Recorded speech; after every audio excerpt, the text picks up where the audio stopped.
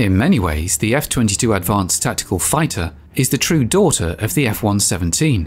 Stealth will be a major factor in the USA remaining a superpower in the 21st century.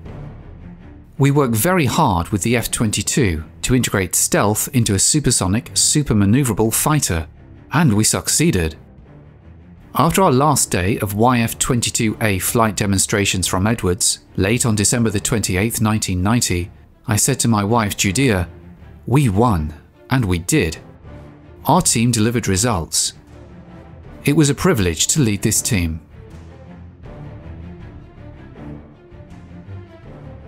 The F-22 Raptor was the most advanced aircraft of its kind, designed around the principle of first look, first shot, first kill. It's set to become the primary air superiority fighter for the US Air Force in the 21st century. The Raptor, as its name suggests, is a lethal machine. As menacing as it appears, it's even more deadly when deployed for its missions, deadly and undetectable from long distances. This stunning fifth-generation fighter combines unparalleled dogfighting abilities with precise ground attack capabilities. Confidence in these objectives stems from a synergistic blend of features and capabilities, including stealth technology, the ability to cruise at supersonic speeds over long distances without afterburners, and an integrated, highly sophisticated avionics suite. The FA-22A has been designed to be more maneuverable, better armed, more reliable, easier to maintain, more readily supportable, and more capable in air-to-ground missions than any other comparable aircraft in history. Throughout the 1960s and 70s, the Soviets developed various missiles to attack at different altitude bands, making it impossible to fly under or over the missile threat. You had to confront it directly. One way to address this was to prioritize the suppression of enemy air defenses, specifically by destroying missile sites and their radars, as the most crucial mission for the Air Force. By the 1970s, air superiority had once again become a top priority, leading the US Air Force to commit to building its first pure air superiority fighter, which would eventually become the F-15 Eagle. I have never seen a finer joint government-industry team that's organized with the technical competence to carry out the job that's been assigned to them, or to do it in a manner of close-knit teamwork. However, just as the F-15s became operational in 1978, alarming new evidence suggested that their superiority might be short-lived. At the same time, and perhaps most importantly, reconnaissance satellites photographed several new fighter prototypes, the Mikoyan MiG-29 and the Sukhoi T-10 at the Romanskoye Flight Test Center near Zhukovsky, about 40 miles southeast of Moscow. This new generation represented a significant improvement in capability over anything previously observed by US intelligence services. It was clear to everyone involved that a new air-to-air combat platform will be necessary to counter the threat posed by these new Russian aircraft. The Sukhoi T-10 was a huge shock to Western analysts. It was larger than the F-15 and far bigger than any previous Soviet-built fighter. If the MiG-29 had already concerned the American military establishment, the existence of the Sukhoi T-10 set off alarm bells.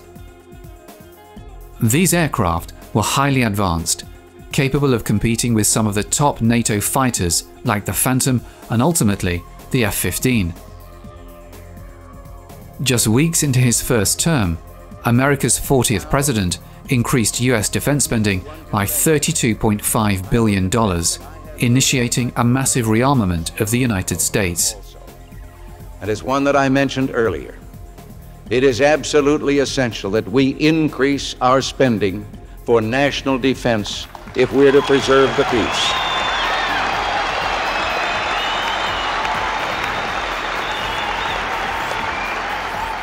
In 1981, the Cold War was heating up.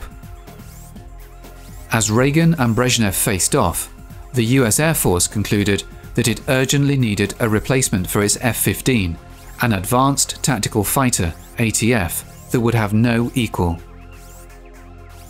As American planners began developing the concept of air-land battle to prepare for potential World War III, the US Air Force started considering the type of equipment it would need for such a conflict.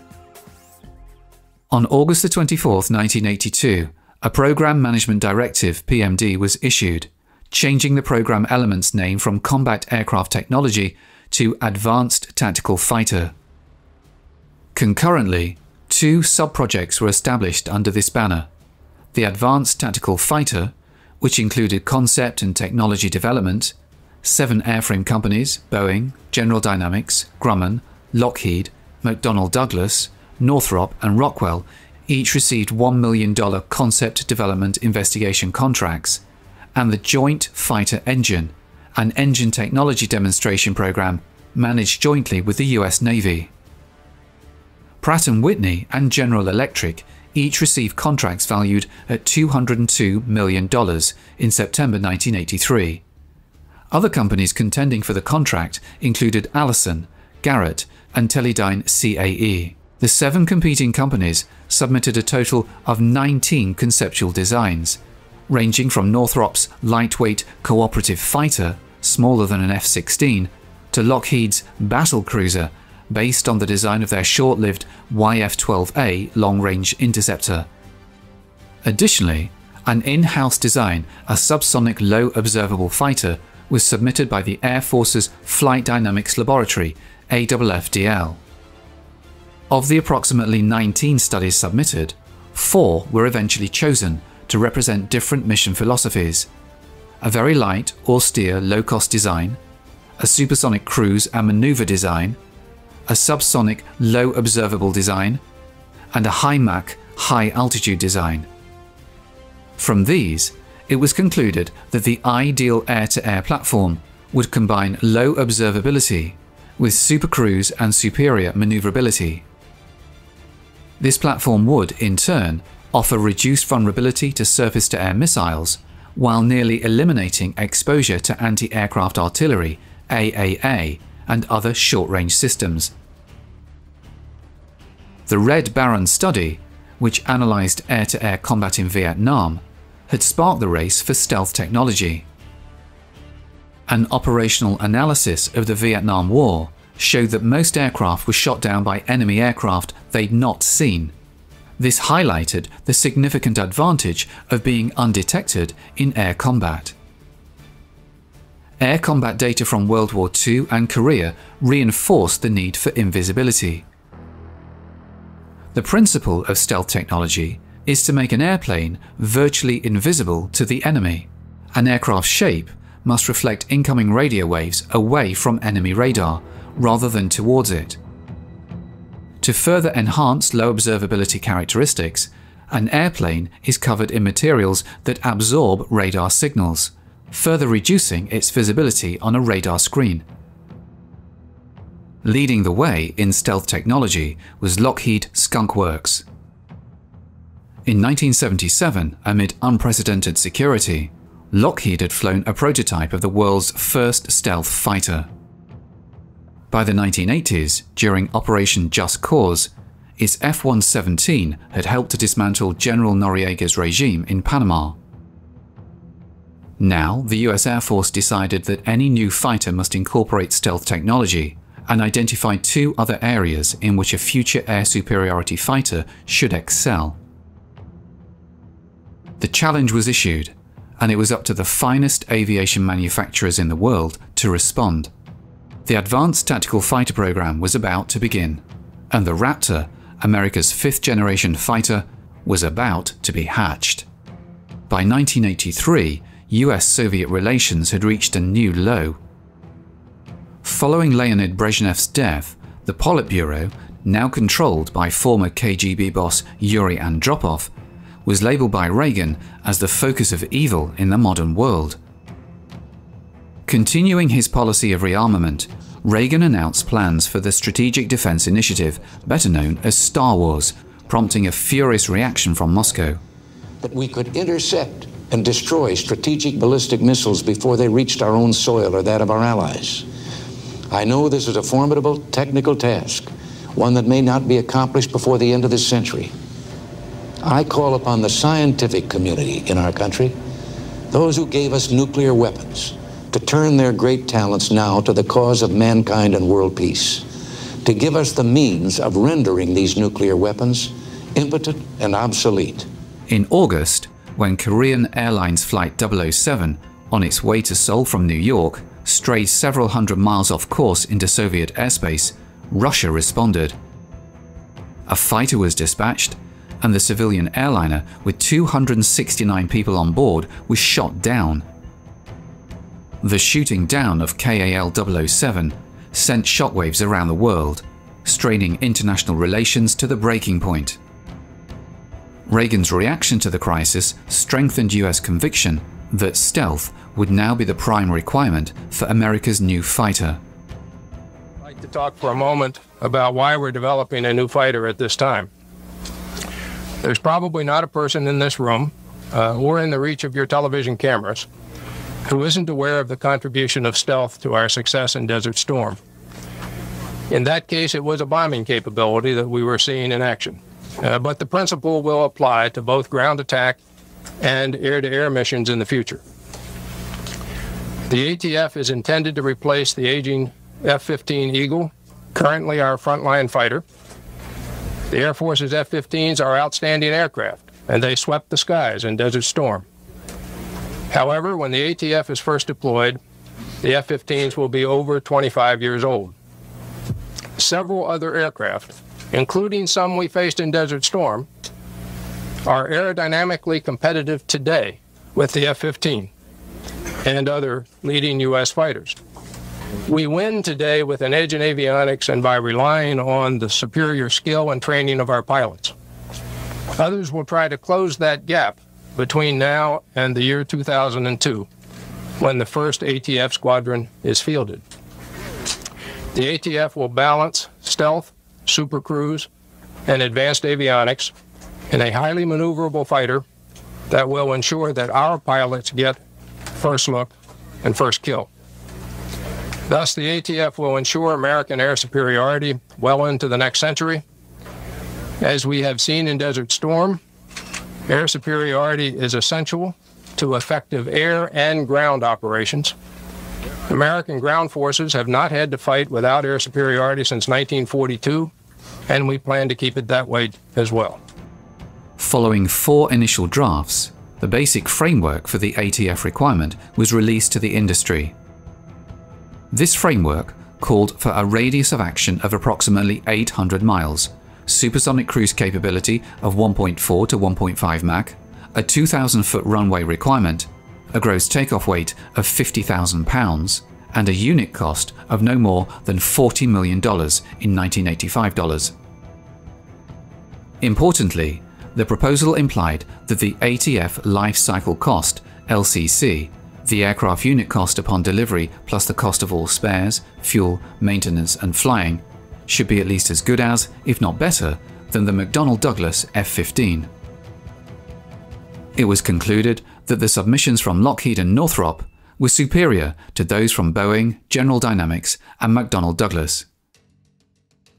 Each manufacturer would submit a design for the Demonstration Evaluation or DEMVAL competition, with the understanding that the winning company would be the prime contractor, and its partners would be subcontracted to produce major components. Lockheed, whose initial design studies had been considered front-runners during the early ATF reviews, had begun consortium discussions with Boeing and General Dynamics as early as June 1986. A public announcement was made on July 2nd, but didn't formalize an agreement with its partners until the following October 13th. Consequently, Lockheed assigned Sherman Mullin as General Manager for the ATF Team Program Office. Mullin would lead Lockheed in the prime contractor role, leveraging the unique technical strengths of both Boeing and General Dynamics.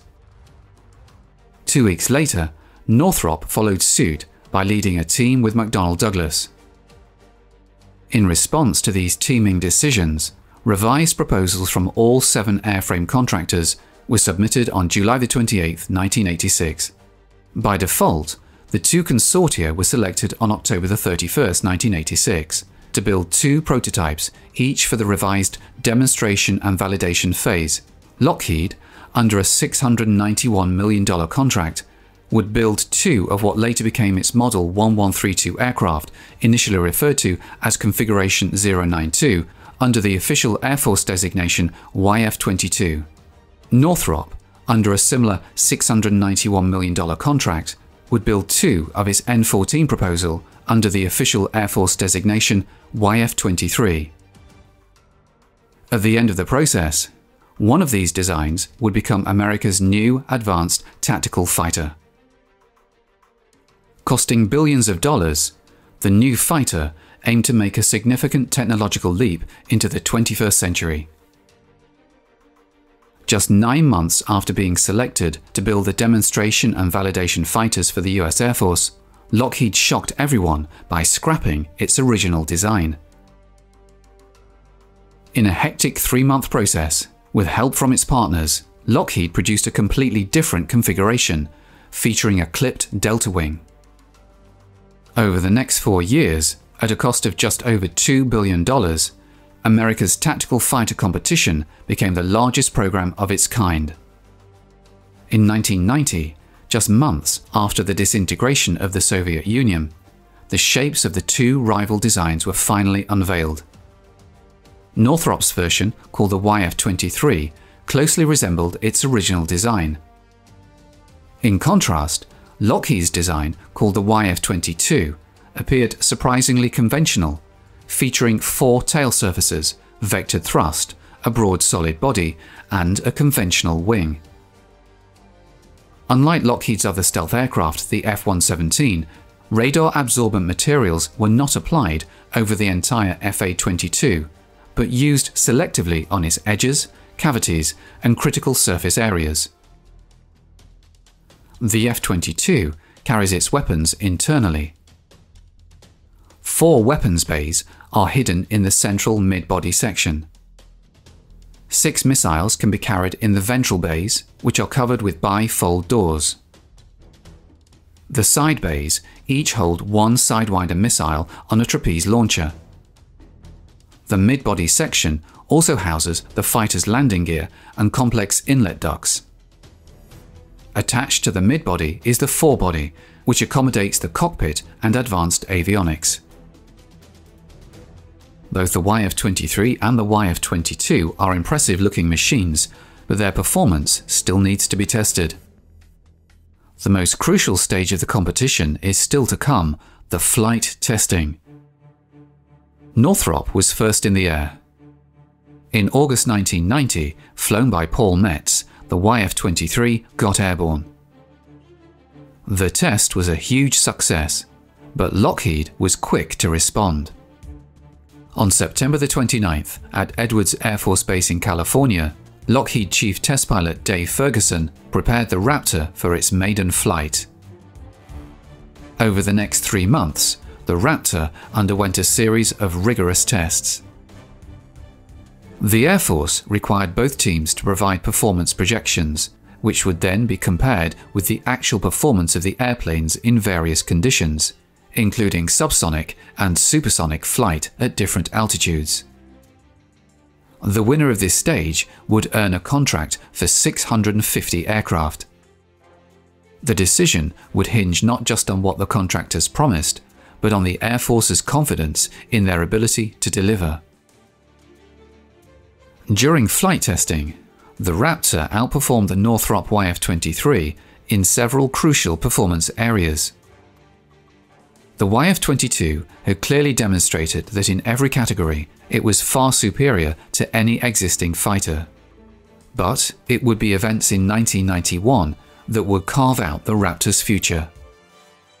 The 2 aircraft you see here, or you've seen in action in the flying prototypes, I think are an excellent demonstration of exactly what we were trying to accomplish with this demonstration validation front end and the prototyping and hardware demonstration, including the avionics test beds that went along with that. We ended up with 2 aircraft, each one of which could meet the Air Force's technical specifications and technical requirements. And that's why, as I said in the formal remarks, that we had here a set of proposals or a set of contract options, any one of which was in the acceptable range and any one of which could have been selected. So we were dealing with shades of differences.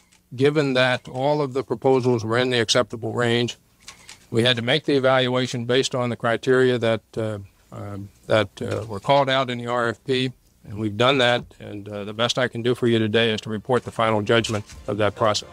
22 minutes after midnight on January the 17th, 1991, Lockheed's stealth F-117 spearheaded US strikes against Saddam Hussein's regime.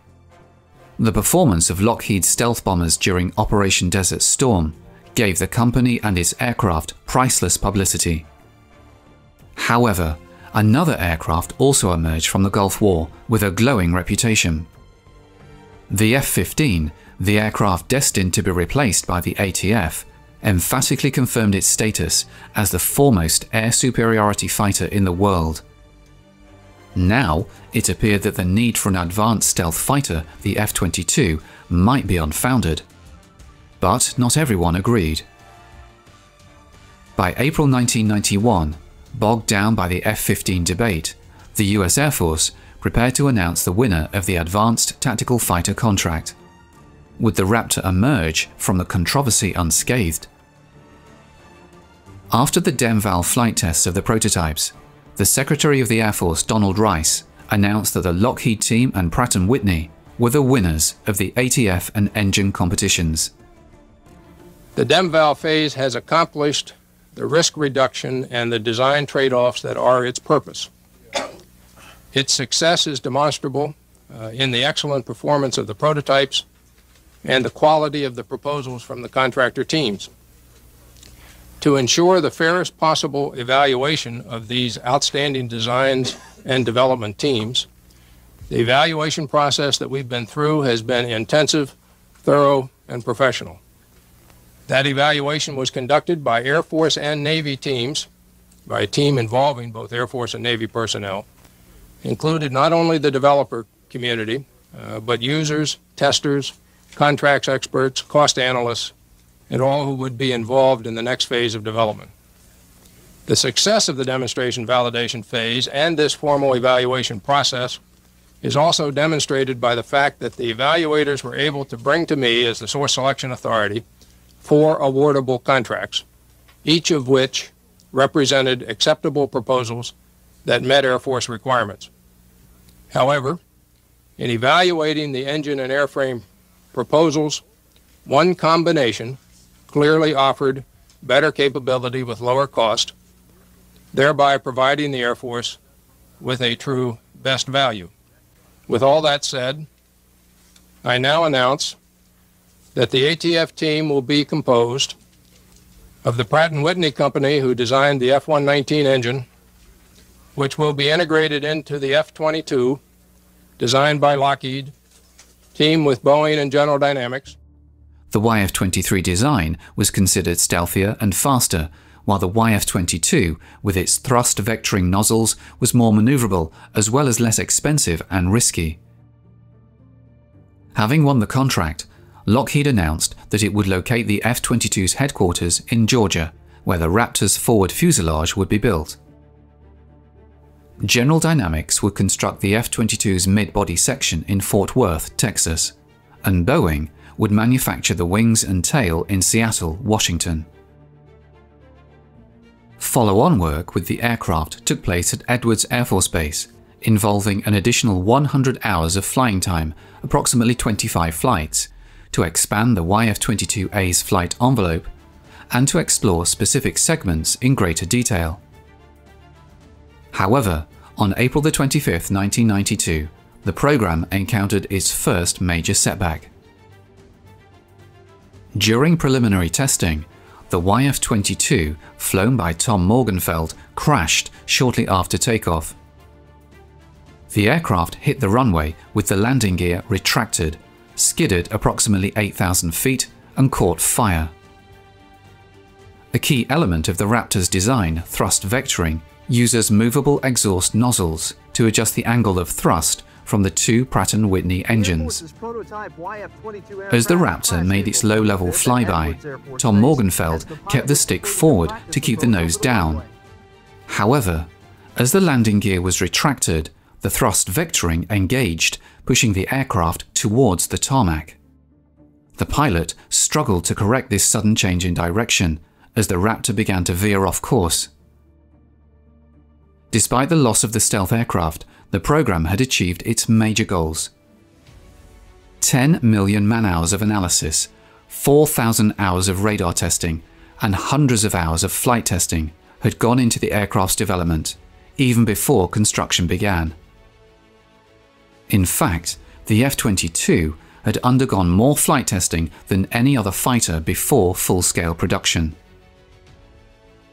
On April the 9th, the first F-22A, officially named Raptor, an earlier attempt to name the aircraft Superstar failed in 1991, was unveiled in a public ceremony at Lockheed Martin's Marietta, Georgia facility.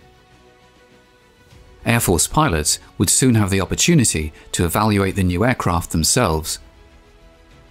First flown by the Air Force in 1997, pilots at Edwards Air Force Base surpassed 2,000 flight test hours in over 900 missions.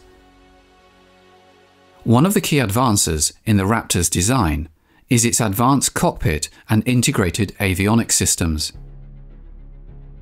Key mission systems include the Sanders General Electric Electronic Warfare System, the Martin Marietta Infrared and Ultraviolet Missile Launch Detector, the Westinghouse Texas Instruments Active Electronically Scanned Array Radar, the TRW Communication Navigation Identification Suite, and the Long Range Advanced IRST currently being tested.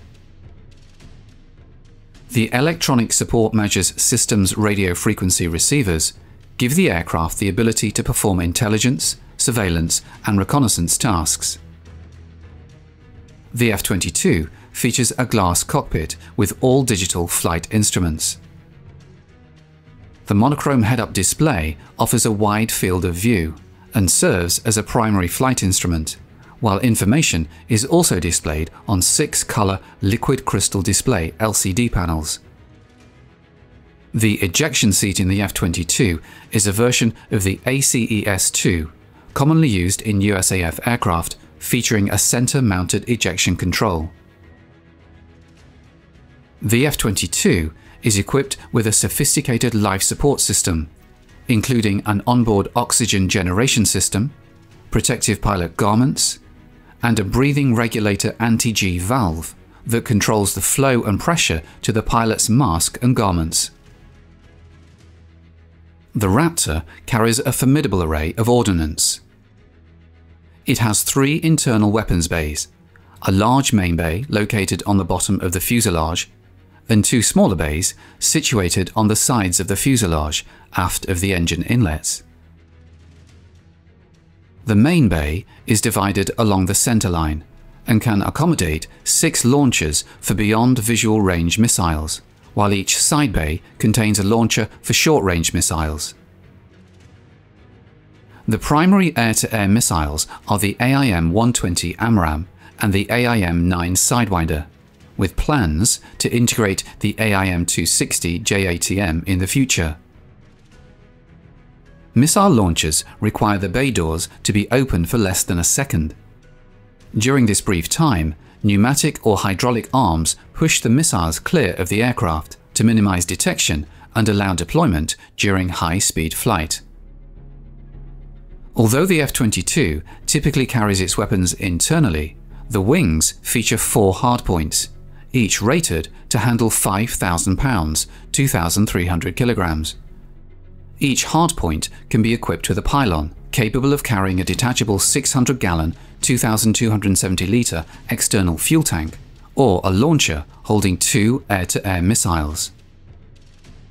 In addition to its armament of 8 missiles, the fighter is also equipped with a gun. At one point during the evolution of the Advanced Tactical Fighter program, the US Air Force considered eliminating the gun to save weight. By the late 1990s, pilots involved in the Raptor program were confident that their aircraft could easily outperform and defeat any other fighter. This confidence, however, was based primarily on controlled flight and missile firing exercises. What these pilots truly needed was combat experience, and they were about to get it. The F-22 is equipped with an internally mounted M61A2 Vulcan 20mm rotary cannon embedded in the right-wing root with the muzzle covered by a retractable door. The cannon's firing path is displayed on the pilot's head-up display. Before the F-22 Raptor enters operational service with the US Air Force in the autumn of 2005, it will undergo thousands of hours of rigorous combat testing. Despite this, critics of the F-22 program argued that the F-15 Eagle, which the Raptor is intended to replace, already possesses the attributes necessary to remain the world's premier air superiority fighter well into the new millennium. This view is dismissed by the US Air Force. In March 2003, supporters of the F-15 were given the opportunity to test whether the Eagle was still the best fighter in the sky. 5 F-15s were pitted against a single Raptor in a head-to-head exercise. Although no missiles were used, the sorties closely resembled actual combat, with no quarter given by either side. It was a kill or be killed scenario. All 5 F-15s were piloted by experienced F-22 pilots. One by one, the Raptor brought them down. In these combat tests against F-15s, the F-22 Raptor decisively proved its critics wrong.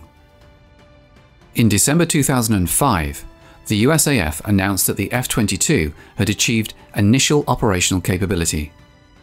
During Exercise Northern Edge in Alaska in June 2006, 12 F-22s engaged in simulated combat exercises, downing 108 adversaries with no losses. Over the course of these exercises, the F-22 achieved 241 kills against 2 losses, neither of which involved an F-22. Due to US federal law aimed at protecting its stealth technology and classified features, the F-22 cannot be exported. Instead, US fighter customers are opting for earlier models like the F-15 Eagle and the F-16 Fighting Falcon, or the newer F-35 Lightning II. The F-35 incorporates some technology from the F-22, but is designed to be more affordable, flexible, and exportable. Originally, the USAF planned to acquire 750 ATFs. However, by 2009, the program was cut to 187 operational aircraft due to high costs, a lack of air-to-air missions because of the focus on counterinsurgency operations, a ban on exports, and the development of the more affordable and versatile F-35. The last F-22 was delivered in 2012. The F-22 Raptor was conceived amid Cold War fears that Russian-made fighters might outclass the F-15. Yet, as the world has evolved since the Cold War, the United States Air Force remains the sole operator of the F-22. As of August 2022, it has 183 aircraft in its inventory. In today's changing world, there are few certainties, but the F-22's dominance over the skies remains one of them.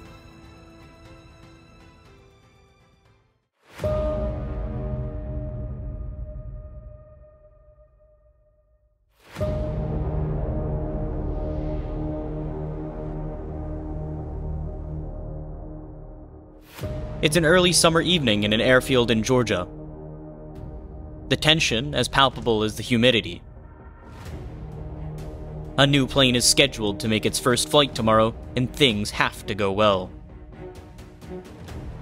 The F-22 Raptor is a fighter for the next century. This conglomeration of titanium, aluminum, and thermoplastics incorporates bold and forward-thinking designs.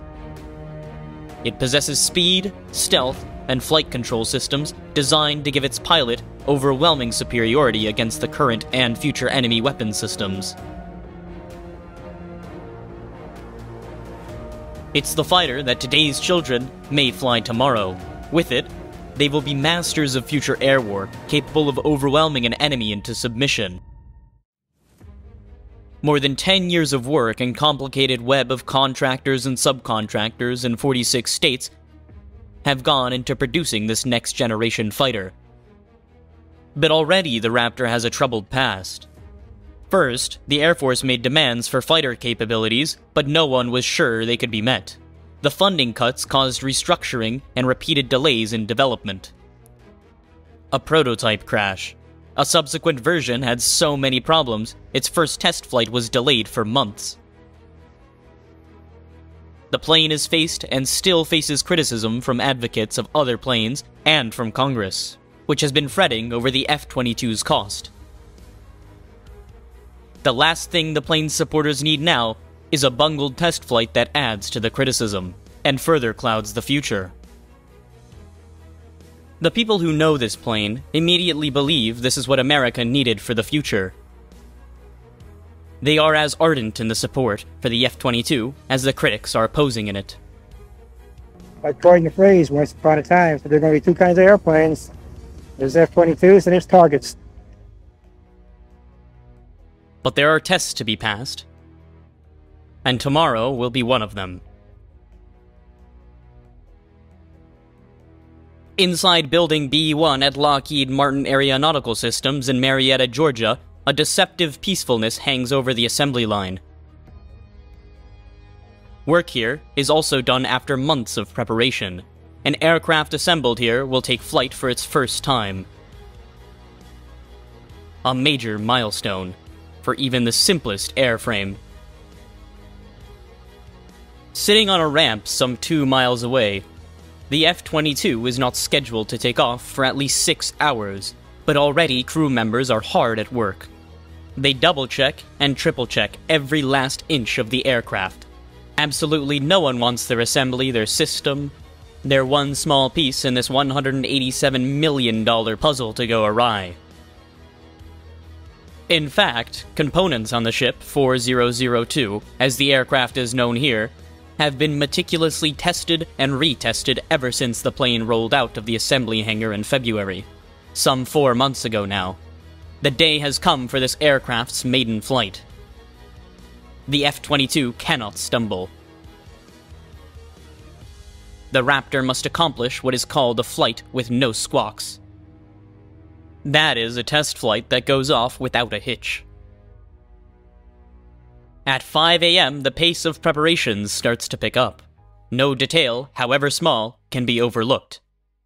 Not even the removal of a potentially damaging pebble. A cleaning truck patrols the ramp area, vacuuming up such debris.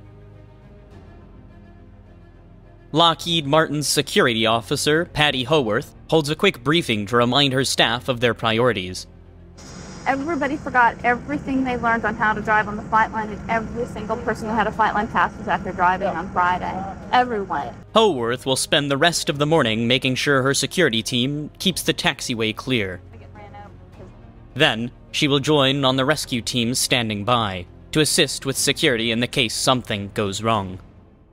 Patty also worked on the security detail when Ship 1 flew for the first time. It was probably one of the greatest days of my life. I've never really been involved in aircraft, and I thought, oh, it'll just be another day. But it was probably 110 the first day it lifted off, and I had goosebumps going up my spine. As the sun rises, responsibilities are handed off from the night crew to the crew that will launch the plane. Crew Chief Terry Beyer oversees it all, supervising every crew member working on the F-22 today. He's been up since 2 a.m. A very vested personal interest. Very little sleep last night. Toss and turn. It's been 8 years to get this far, so we're looking forward to a fun day. Among Beyer's responsibilities this morning is ensuring all instrumentation and systems are functioning, so the team can get data on the plane's performance. That data will flow back to a control room here at Marietta. It's very important to the program, and we've demonstrated not only to the company people, but to the general America and Congress that this airplane can be built here in Marietta, and we have competent people. We've decreased our build time here by over 3 months, and the number of write-ups that we have left open to do is down to a handful of write-ups versus the first airplane. We had significant things that we had to fix when we come back, as far as things that we couldn't complete to go fly. Beyer believes that won't be the case this time, but he won't know for sure until his flight is over.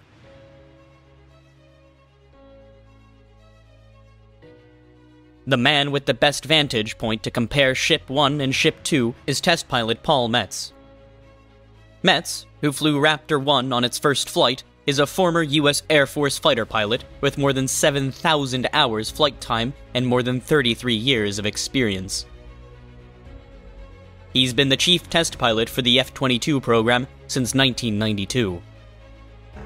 How dangerous is my job? They don't sell insurance too readily to us for this job, but quite frankly, the job has become much safer and much more controlled.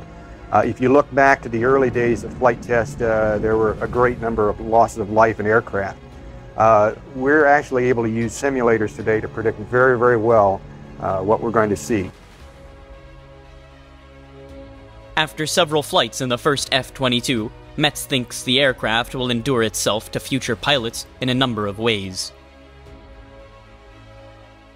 From the simple things like amazingly soft landings and the ability to feel really good about yourself when you come back from a flight in terms of your ability to fly it, to extreme maneuverability, to cockpit displays and information that are beyond the realm of the current fighter pilot to envision, and the ability to sneak around in space without people seeing you. All of these things together make for a tremendous package, and the fighter pilots of the future are going to point to the F-22 as their favorite. I'm sure of that. On the ramp, the ground crew continues working. Byers is already pacing. Dan Stevens is the senior avionics technician for the F-22 program. He's responsible for the computers and other electronics on the aircraft to make sure they are functioning and ready when the pilot gets into the cockpit. Backing him up are a team of experts for every computer on the plane. We actually have IPT engineers that are ready for their systems as they develop problems, that answer any questions. If I have a question, that I know who to go to. We have experts on every component on the aircraft. The F-22's pioneering electronics are perhaps the crew's biggest source of worry. They've undergone extensive testing, and Stephen believes most of the problems have been ironed out. But until this plane executes a flawless flight, Stevens won't be able to relax. All of us are putting quite a bit of effort into it to see that it makes its goals, and especially this flight this morning. We're very proud of this aircraft, and we know it's going to take us through this millennium and beyond. The pride comes from long hours. Flight test engineer Hal Wyeth has been on the ramp since 3:30 a.m. Well, I broke a little sweat, but we're doing real good. His team has actually been running final checks since last night. But for Wyeth and his crew, the payoff will come the same way it did with Ship 1, with a successful flight. Wyeth recalls how he felt watching the flight of the first F-22. When he actually rotated and broke ground, it was a great feeling after all the effort that's been put in by so many people. You get a little lump in your heart, you know, that kind of thing. Today, however, the emotions may run deepest for this man. Vincent Davino is the team leader for airworthiness and delivery crew. He's been sheepherding the F-22 from the beginning, sweating the details for 10 years. I couldn't begin to count them. You know, you're looking at everything here from the airplane readiness, fueling, security of the ramp, making sure you have the right number of people and the right skills aboard. There's quite a few things that go into saying the airplane's ready for flight. But this will be the last time Davino has to officially worry about a flight. After 4 decades in the business, he's retiring. Into failed or delayed test flights is not how he wants to end his career. A lot of emotion that goes along with it. Like, you know, there's a lot of time and 42 years of experience in this business about to come to a close here. As it sits on the map this morning, the Raptor is just a couple of miles from where it was assembled, but Ship 2 is years removed from its birth, and in terms of technology, light years beyond its ancestors. The impetus for the F-22 began in 1981, when the Air Force announced that it needed a new air superiority fighter. Fighters such as the French Rafale, the Eurofighter Typhoon, and new generations of Russian Sukhoi and MiG have steadily reached parity with, and in some cases surpassed, the F-15. Additionally, Russian-made SA-10 and SA-12 air defense missiles could shoot down an F-15. They were for sale to any country with enough money to buy them. So the Air Force began looking for a new fighter that, once again, would allow the US to leapfrog the lethal competition.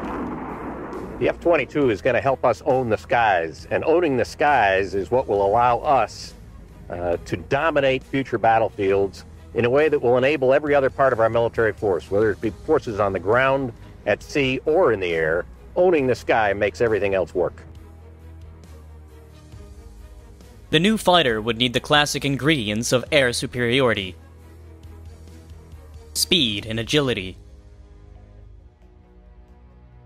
comprehensive situational awareness, the ability to shoot before being seen, and the ability to elude ground threats. But the Air Force decided it wanted to look far into the future, to a fighter that would be superior starting in 2004. And dominate at least 25 years beyond that. That meant a huge leap into the next millennium for the aircraft designers. They would have to predict future enemy capabilities and concoct a fighter that could respond with overwhelming superiority. But asking manufacturers to look that far ahead was like asking designers at the P-51 to foresee the impact of jet propulsion and predict the development of the F-4 Phantom 25 years later.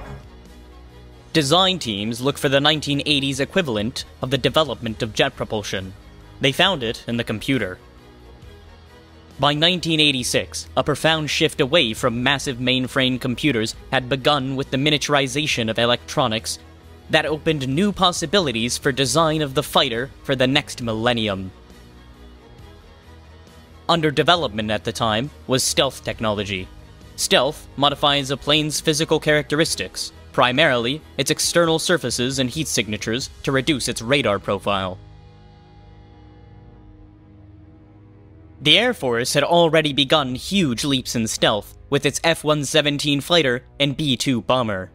Strategists have called for such an aircraft as the need and development for small expeditional forces to respond to regional conflicts around the globe. The stealth aircraft offered a perfect fit for such operations, in that it could carry out a mission quickly, with precision, without detection, and without the need for support aircraft. And stealth became a requirement for the new fighter. The Air Force also demanded that it fly at supersonic speeds without afterburner.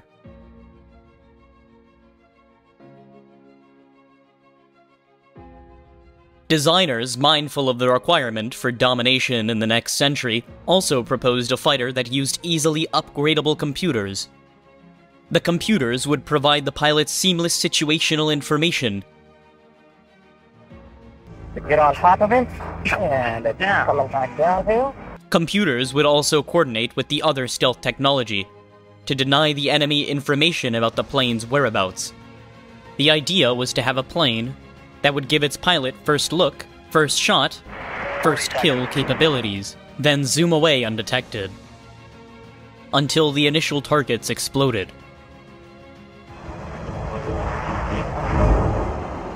A third consideration arose from Congress. Federal budget constraints likely would limit the number of planes built, so the new fighters would have to be more with fewer numbers. They would have to be more destructive and deadly, and allow the US to win quickly and decisively, with minimal casualties to Americans. This airplane is the future of our country. It will allow us to own the skies over any future battlefield, and owning the skies over those battlefields is going to keep Americans alive. And that's what the mothers and fathers of America are going to want. But this futuristic vision required a lot of work. The avionics goal alone seemed huge. In 1986, close to impossible. Computers that could handle all the plane's requirements didn't exist. Design teams fretted over whether they could pull off this new airplane. Nevertheless, they forged ahead. In 1986, the Air Force selected 2 teams of defense contractors, Lockheed, Boeing, General Dynamics, and Northrop McDonnell Douglas, to build prototype airplanes known as the YF-22 and the YF-23. Engine makers Pratt & Whitney and General Electric were selected to build prototype engines, and all the Air Force would have 4 versions of this new plane to consider. The prototypes materialized and began test flights in 1990. Northrop McDonnell Douglas's YF-23 was a graceful aircraft with forward fuselage resembling a gooseneck stretched out in flight. Its wings created a clip diamond pattern with all edges swept forward or back by 40 degrees. When viewed from above, its broadly angled twin tails propelled the wings' leading edges. The YF-22 supported a slightly more conventional look, particularly in its shapely jutting twin tails and the more triangular shape of its wings. Designers of both planes incorporated several key developments in stealth, high-speed cruising, and avionics. To increase the fighter's stealth, designers reshaped internal and external parts of the aircraft. They changed how they treated its external surfaces through coating and irregular shapes. Designers also manipulated the plane's heat emissions to mask the fighters from infrared or heat-seeking detectors. The engine makers helped by reducing the need for afterburner to go supersonic. Also modified were the fighter's noises and colors to make it harder to detect by sonar and by the human eye. Ultimately, the fighter's radar cross-section, the element most crucial to foiling the enemy, was reduced until it resembled radar signature of birds and bees. Speed was another way the designers boosted the fighter's air superiority. Conventional fighters get their supersonic speeds through afterburner. But this consumes excessive amounts of fuel and can be used only for a short amount of time. The F-22 Pratt & Whitney engines can develop 35,000 pounds of thrust and push the Raptor to well above Mach 1 without using afterburner. That means the fighter can fly at supersonic speeds for longer periods of time, giving it a greater range of operation and enemies less time to react. Designers call this capability supercruise. It significantly exceeds the capabilities of engines powering the Air Force current F-15 and F-16 fighters. Finally, the designers incorporated the latest developments into computers to create avionics that give the pilots superior situational awareness. Everything a fighter pilot needs to know, from the location of his wingman and his target to enemy aircraft and radar sectors, is combined into a series of easily understood displays. An enemy aircraft is a red triangle, an unidentified aircraft is a yellow square. Our green square is a friendly aircraft. Wingmen are in blue. All the pilot has to do is to glance down to his situational display and instantly grasp the battlefield around them. In fact, we bring in people who have no flight experience whatsoever, put them in the concept demonstrator, let them use displays that are very close, very similar to what's actually in the airplane. And to a person, they can operate the systems, lock onto targets, and destroy enemy aircraft. Finally, the Air Force demanded that this new fighter demonstrate superior agility. On the YF-23, agility was attained through traditional means, aerodynamics and flight control surfaces. But the YAF-22 added thrust vectoring, using nozzles on the back of the engine to direct thrust up or down.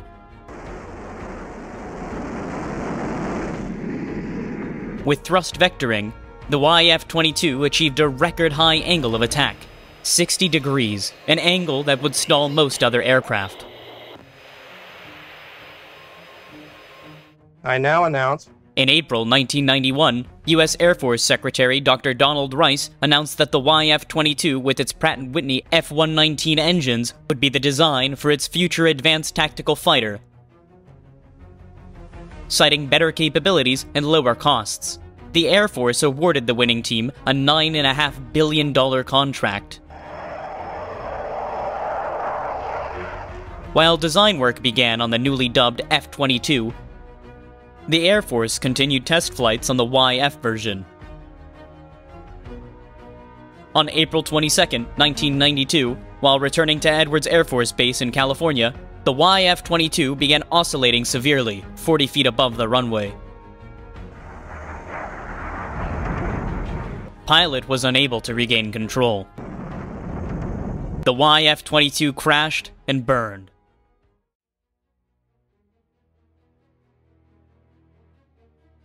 The Air Force's prototype YF-22 aircraft crashed April 25th at Edwards Air Force Base as the pilot was completing a practice approach over the runway. The investigation into the crash of the YF-22 tied it to the thrust vectors. They had been left on during the landing and contributed to the oscillation as the pilot moved that control stick. The crash was labeled a pilot error. The pilot himself wrote off the crash and walked away from the airplane. F-22 Chief Test Pilot Paul Metz joined the F-22 program shortly afterwards.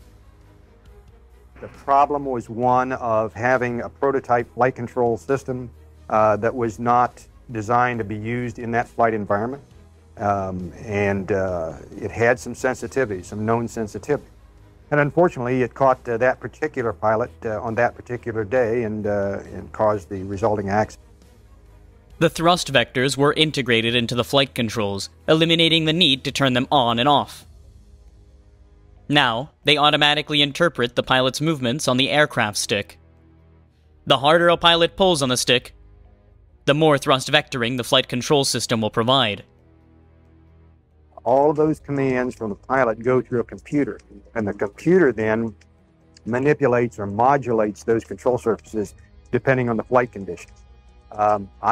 I like to think of the vector as simply being like a bigger aerodynamic tail on the airplane. They make the airplane move and pitch, and the pilot has no idea that part of that pitch is from the engines, part of the pitch from the horizontal tail. It's all transparency.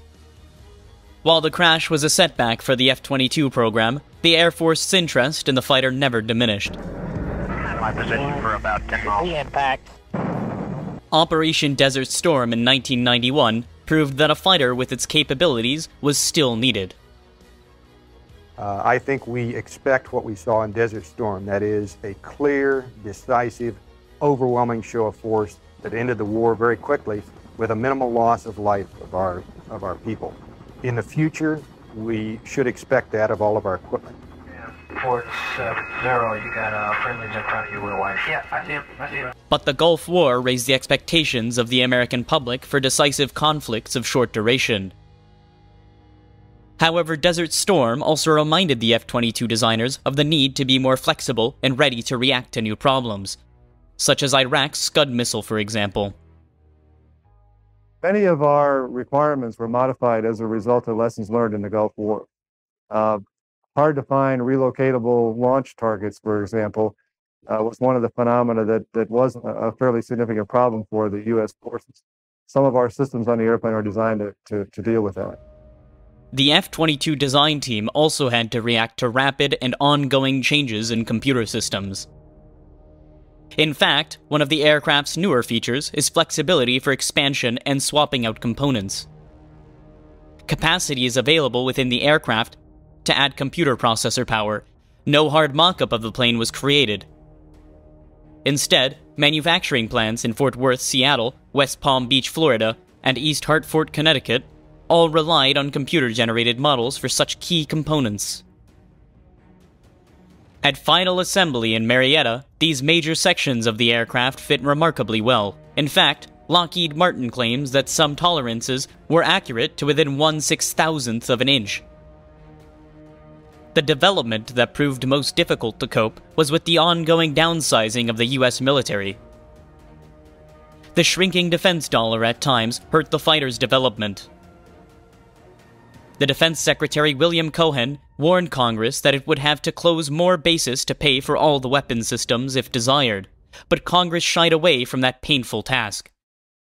Fearful of the political repercussions that left new weapon systems, such as the F-22, vulnerable to the Pentagon budget acts.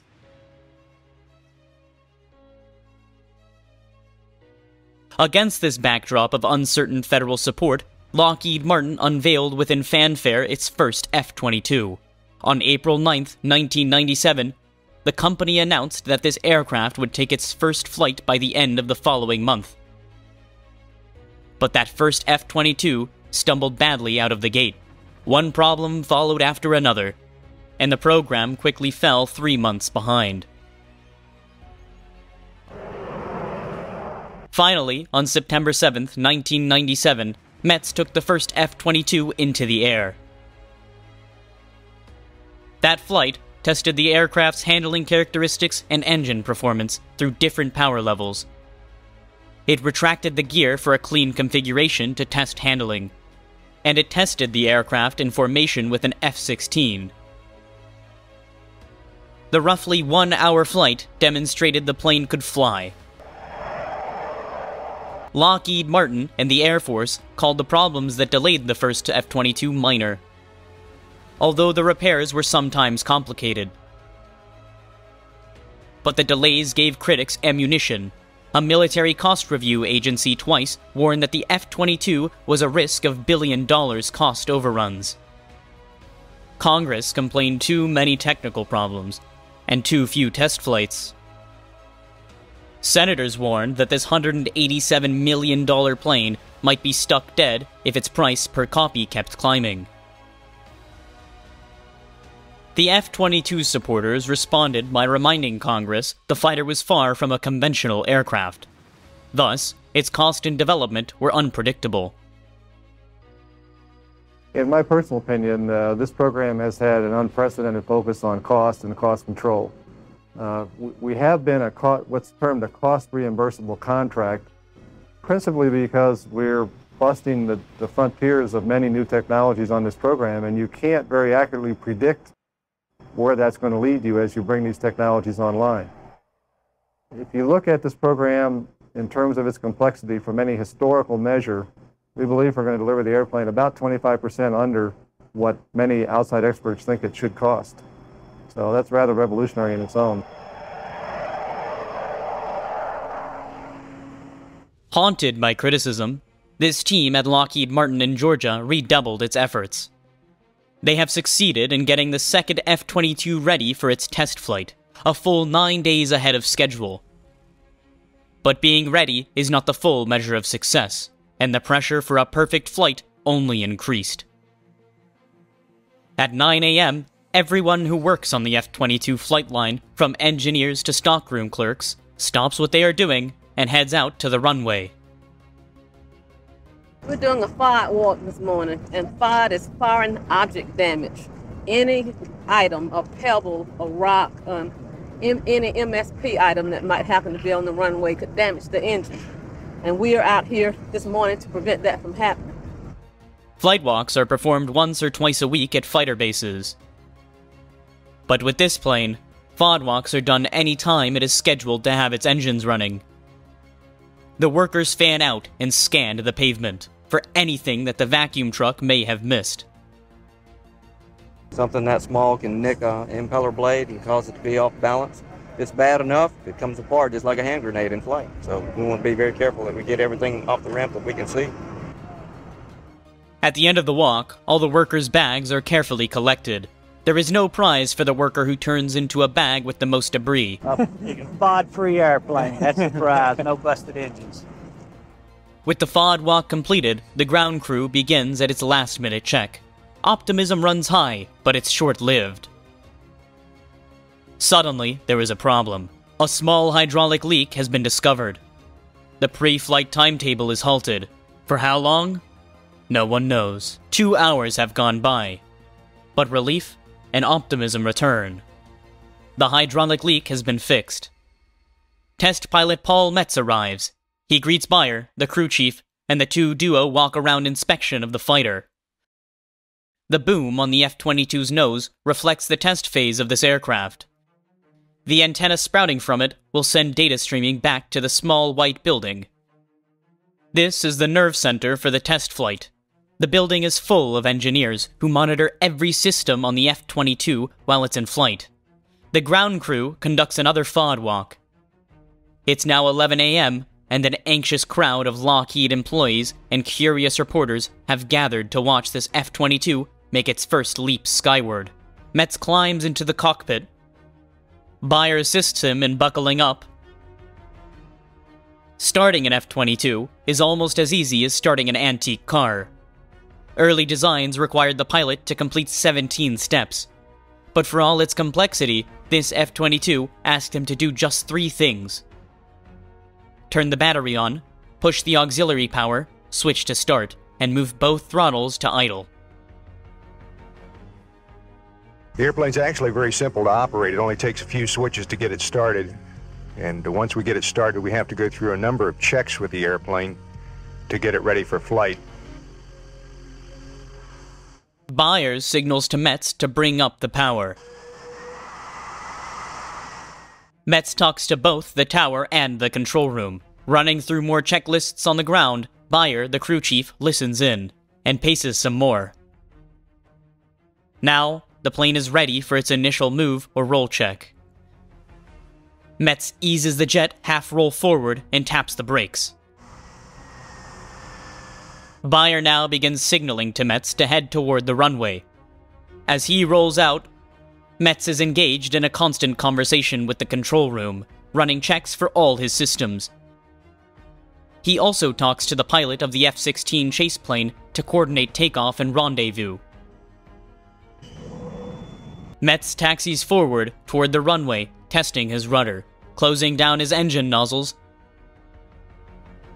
He stops again for what is called the last chance inspection. Bayer gives him a thumbs up and hands them over to the tower. The aircraft rolls to the head of the runway and prepares for takeoff. It is now 11:30 a.m. The chase plane heads out. The F-16 will be Met's eyes outside of the plane, looking for problems, visually verifying all aspects of the test flight. Now, the moment has come. All the months of effort boiled down to a single motion of the left hand. Metz eases the throttle forward and adds power to the engines.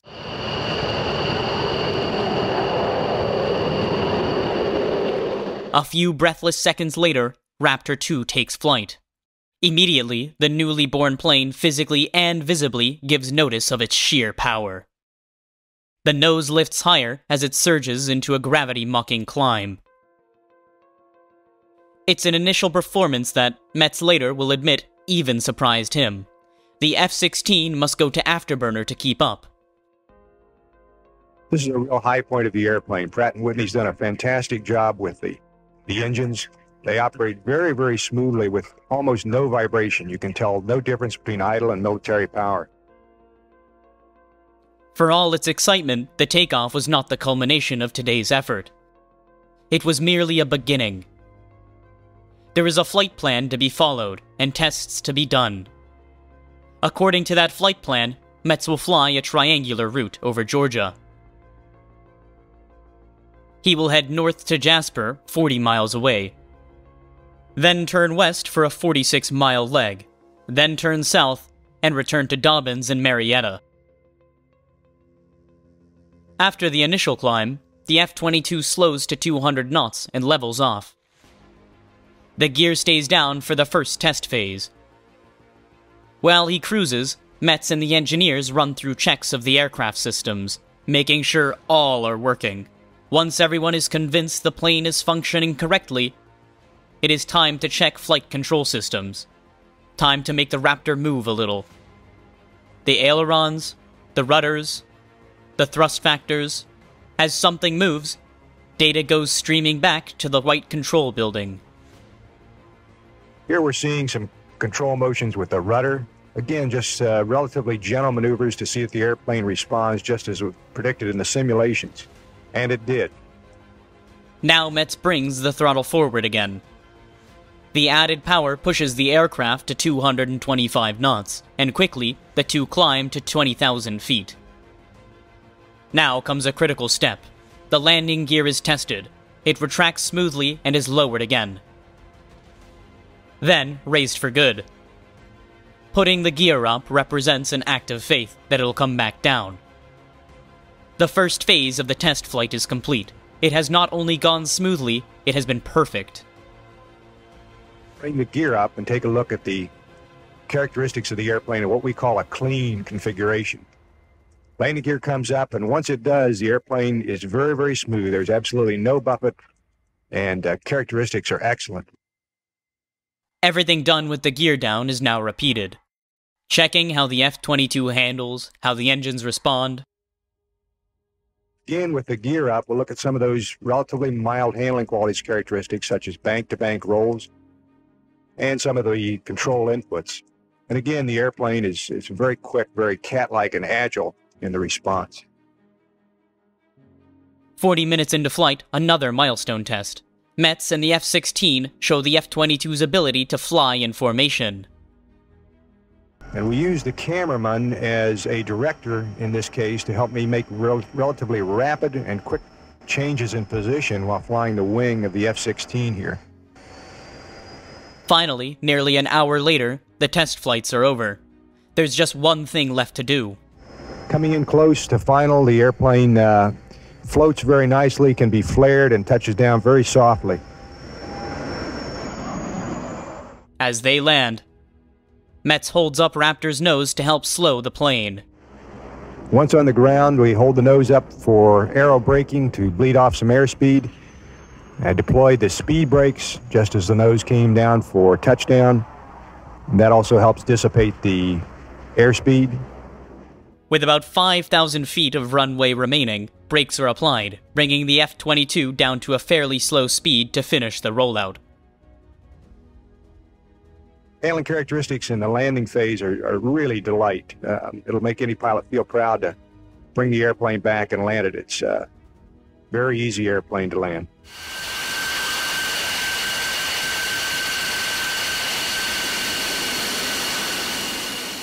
As the spectators applaud, Metz brings forward the F-22 over towards them and lets the plane take a bow. These are the folks that are really responsible for getting me in the air.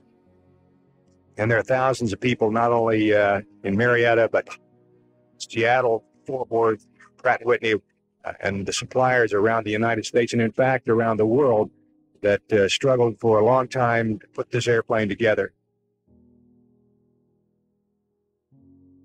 Back at the ramp, the ground crew cheers. Metz leaves the cockpit. There are handshakes and photos all around for a successful test flight. It was by the book. The flight profile was flown exactly as we had planned it out, and absolutely no anomalies on the airplane. It's ready to go again. Don't have a squawk on either the instrumentation or the airframe itself. Anything unexpected, either good or bad? Well, you probably saw it on the climb out here. We rotated up to the climb at about 3/4 field and really rocketed on up there. And both myself and the chase pilot both remarked that that was a lot spiffier performance than we saw with number one. And I can't explain it because it's a hotter day, but it really went upstairs today. With the plane safely back on the ramp, Beyer can finally stop pacing. Well, I guess a lot of things go through your mind. I mean, you think about fuel, you think about electrical power, but mainly is great feeling jumping off, and made a few bets with the ground crew of how bad the airborne pickup would be. But Colonel Rainey hit it pretty good. He was right with him. Elation is pervasive among the ground crew. Fantastic. Got this airplane in the air early, got it back, no squawks on it, perfect.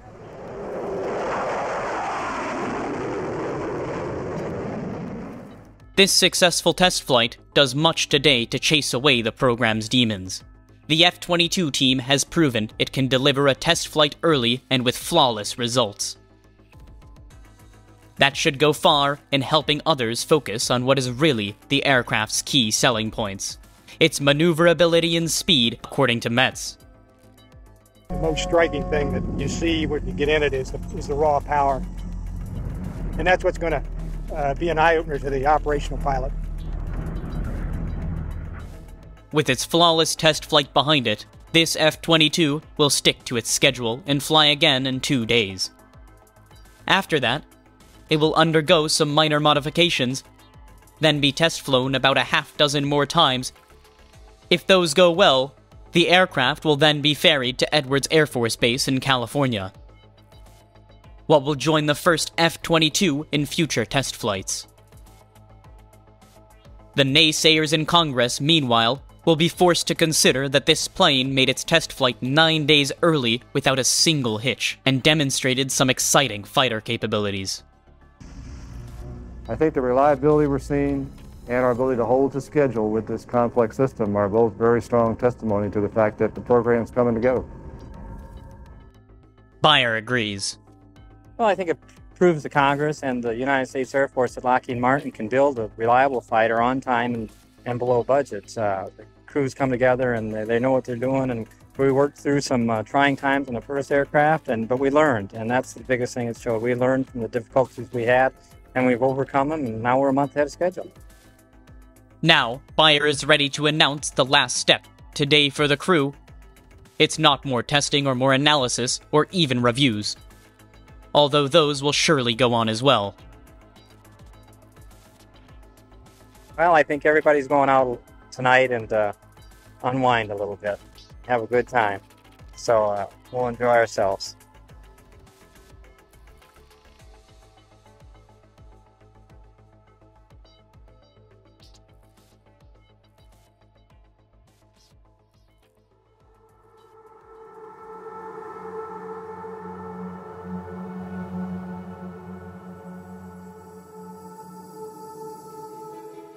To build Have Blue, we needed $10 million. One can't imagine what goes through the mind when you have to ask the board of directors to invest $10 million at a time when the corporation was considering declaring bankruptcy. That $10 million investment brought the company several $billion of sales and a reputation of technical superiority and stealth technology. The advantages of low observables or stealth technology have been a military matter of considerable interest for decades, applicable not only to aircraft, but to all other forms of military equipment as well. Attempts to camouflage or reduce the visibility of hardware and personnel have been ongoing since the beginning of recorded military history. During World War II, the application of camouflage paint patterns was studied with considerable intensity. Scientifically conducted research helped generate patterns that genuinely reduced an aircraft's visibility both in the air and on the ground. Polished aluminum, for instance, was criticized for its notable ability to reflect sunlight and increase the detection distance of a target aircraft. Dull, non-glare matte-type paints eliminated this problem, but not without increased expense of some cost and performance. The exigencies of war curtailed extensive research into the development of an airworthy, non-radar reflective structural material. But some attempts were nevertheless made. The Germans in particular placed emphasis on lowering the radar return of select aircraft, including the notable Horten HO-229. This extremely advanced all-wing jet fighter, built primarily of wood over a steel tube load-bearing structure, in some production models was to have utilized a wood sandwich ply with a core material of granulated charcoal. Presumed to have absorbed radar energy, the charcoal was calculated to reduce the aircraft's radar return by a not insignificant margin. The war ended before the technology could be fully exploited. Countermeasures were slow to develop initially, with a little focus on reducing radar visibility or countering radar energy during the 1950s and 1960s. It wasn't until the Vietnam War that effective electronic countermeasures were pursued. The threat of radar-guided missiles required a reassessment of technology, leading to the development of ECM pods and shaft dispensers. Lockheed gained experience in anti-radar features through programs like the U-2, A-12, and SR-71. In 1974, DARPA requested studies for a low observable fighter, excluding Lockheed, but they were eventually included through the Skunk Works efforts. Lockheed refined external shipping techniques using Echo-1, a computer program predicting radar cross-section based on mathematical formulas. They employed faceting, creating a three-dimensional aircraft from flat panels to reduce RCS.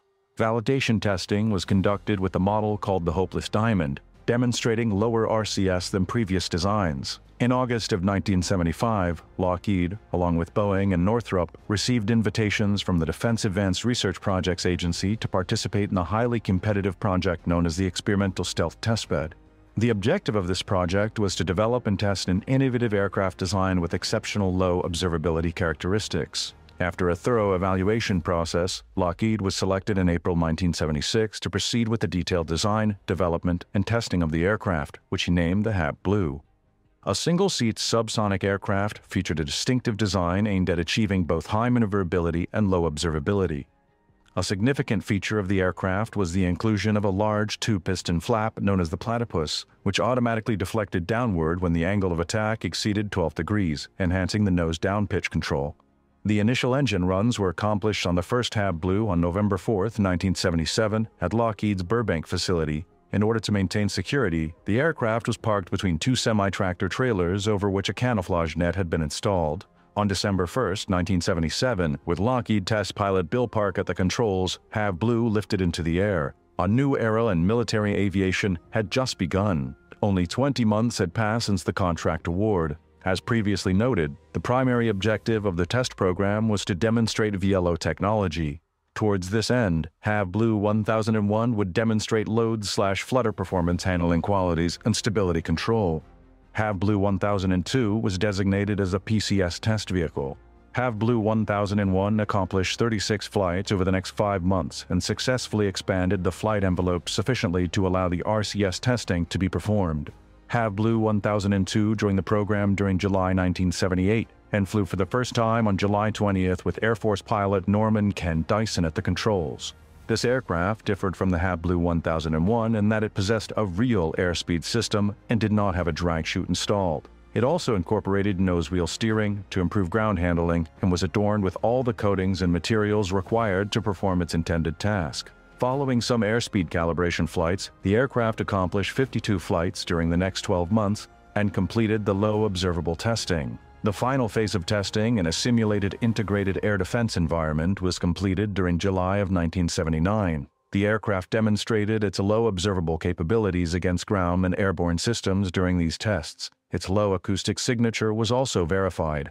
The HAB Blue program was a low-cost demonstration of a radically new concept in VLO aircraft design. HAB Blue program accomplishments included, from a technical standpoint, lowest RCS aircraft in the world by several orders of magnitude, VLO infrared signature, VLO visual signatures, VLO acoustic signature, and confirmation of complex aerodynamics. In conclusion, it was determined VLO tactical and strategic aircraft could be designed, produced, and operated. I always felt it would perform very well, but I never expected it to perform as well as it did. We had not involved the airplane operationally, and therefore the operators didn't know how to use the airplane. It's like having a new tool. I was worried we hadn't operated it enough. The advantages of very low observables or stealth technology, once successfully demonstrated by Lockheed's HAB Blue prototypes, quickly led to a full-scale engineering development contract award from the Air Force on November 16, 1978. The fixed-price production contract was signed 13 months later. It called for 5 full-scale development and 15 production models of a single-seat subsonic attack aircraft to be officially designated F-117A. Under Program Manager Norm Nelson, engineering on the new aircraft proceeded at a rapid pace, utilizing the database that had been developed under HAB Blue.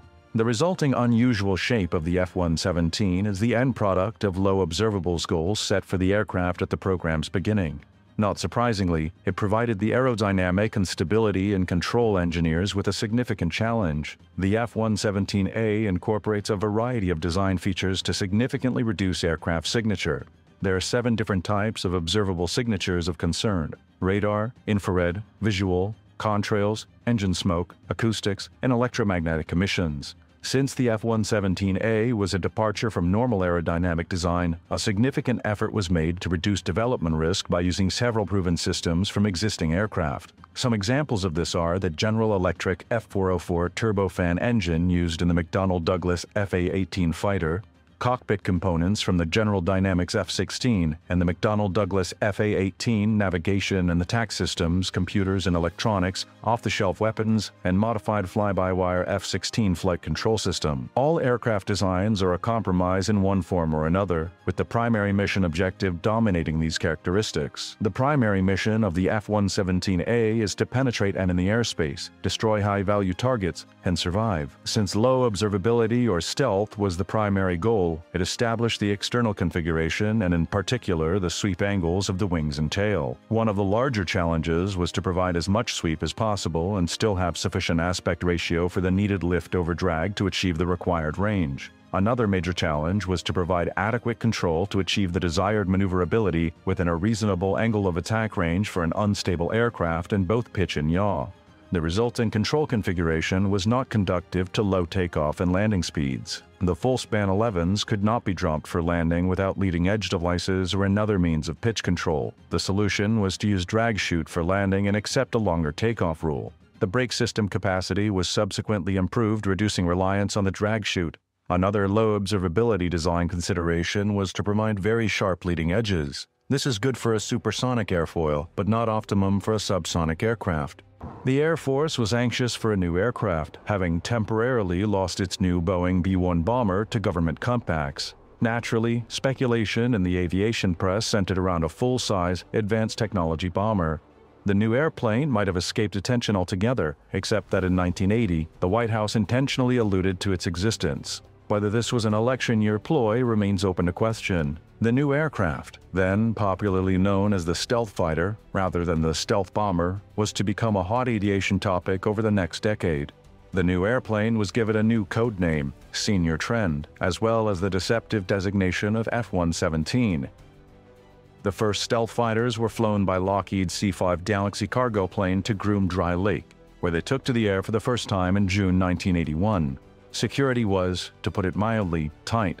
Unauthorized ground personnel were required to remain indoors when a stealth jet emerged from its hangar. Test flights were made mostly at night, their schedule arranged to avoid overflights by Soviet reconnaissance satellites. The Nellis Range is also home to the Air Force's Red Flag air combat exercises, which involved the aircraft and pilots of American and several foreign military aviation services. Those other aircraft were kept away from the Groom area by an airborne screen of security aircraft. Despite the F-117's 33% increase in physical size over the prototype, the stealth fighter's RCS measured between 0.01 and 0.001 square meters, about that of a small bird. For instance, compared to a McDonnell Douglas F-4G Phantom typically used for wild weasel anti-radar missions, which has a head-on RCS of 6 meters, the F-117 was able to get 90% closer to the ground-based search radars and 98% closer to the airborne radars before getting detected. Testing was still underway when the Air Force ordered an entire wing of the production version of Senior Trend, the F-117A Nighthawk. Until delivery of their F-117As, the pilots trained in Vought A-7D Corsair IIs. The first military pilot to fly a Nighthawk was Lieutenant Colonel Alton C. Whitley, a Vietnam veteran with combat experience in the A-7 and North American F-100, and former commander of the Air Force's Aggressor Squadron. When I first looked at the F-117, he recalls, it reminded me of some Star Wars type of aircraft. I thought, boy, this is the 21st century. Having outgrown the Groom Lake facilities, the stealth unit, now officially the 4450th Tactical Group, operated out of the remote Tonopah Test Range airfield in the northwest corner of the Nellis Range. Although overlooked by public land, the Tonopah facility was some 40 desert miles from the nearest town, sufficiently remote to discourage all but the most persistent observers. Pilots of the 4450th flew into Tonopah each Monday aboard a government-chartered airliner for 4 nights of training before returned home on Friday afternoon. In June 1986, and again in October 1987, pilots flew their Nighthawks into the ground. Both incidents were attributed to pilot fatigue and disorientation. Despite U.S. Air Force efforts to the contrary, word filtered to the outside world. Finally, in November 1988, the Pentagon publicly revealed a grainy, retouched photo, notable mostly for how little it revealed of the F-117. By then, the 4450th, now activated as the 37th Tactical Fighter Wing, was combat-ready. Twice, stealth fighters were within an hour of taking off to bomb targets in Libya, only to have their missions scrubbed to avoid revealing their existence. Not until December 1989 and the U.S. invasion of Panama, Operation Just Cuz, did the F-117A see action. Refueling in midair, 6 Nighthawks made their way to Panama via Texas and the Caribbean Sea.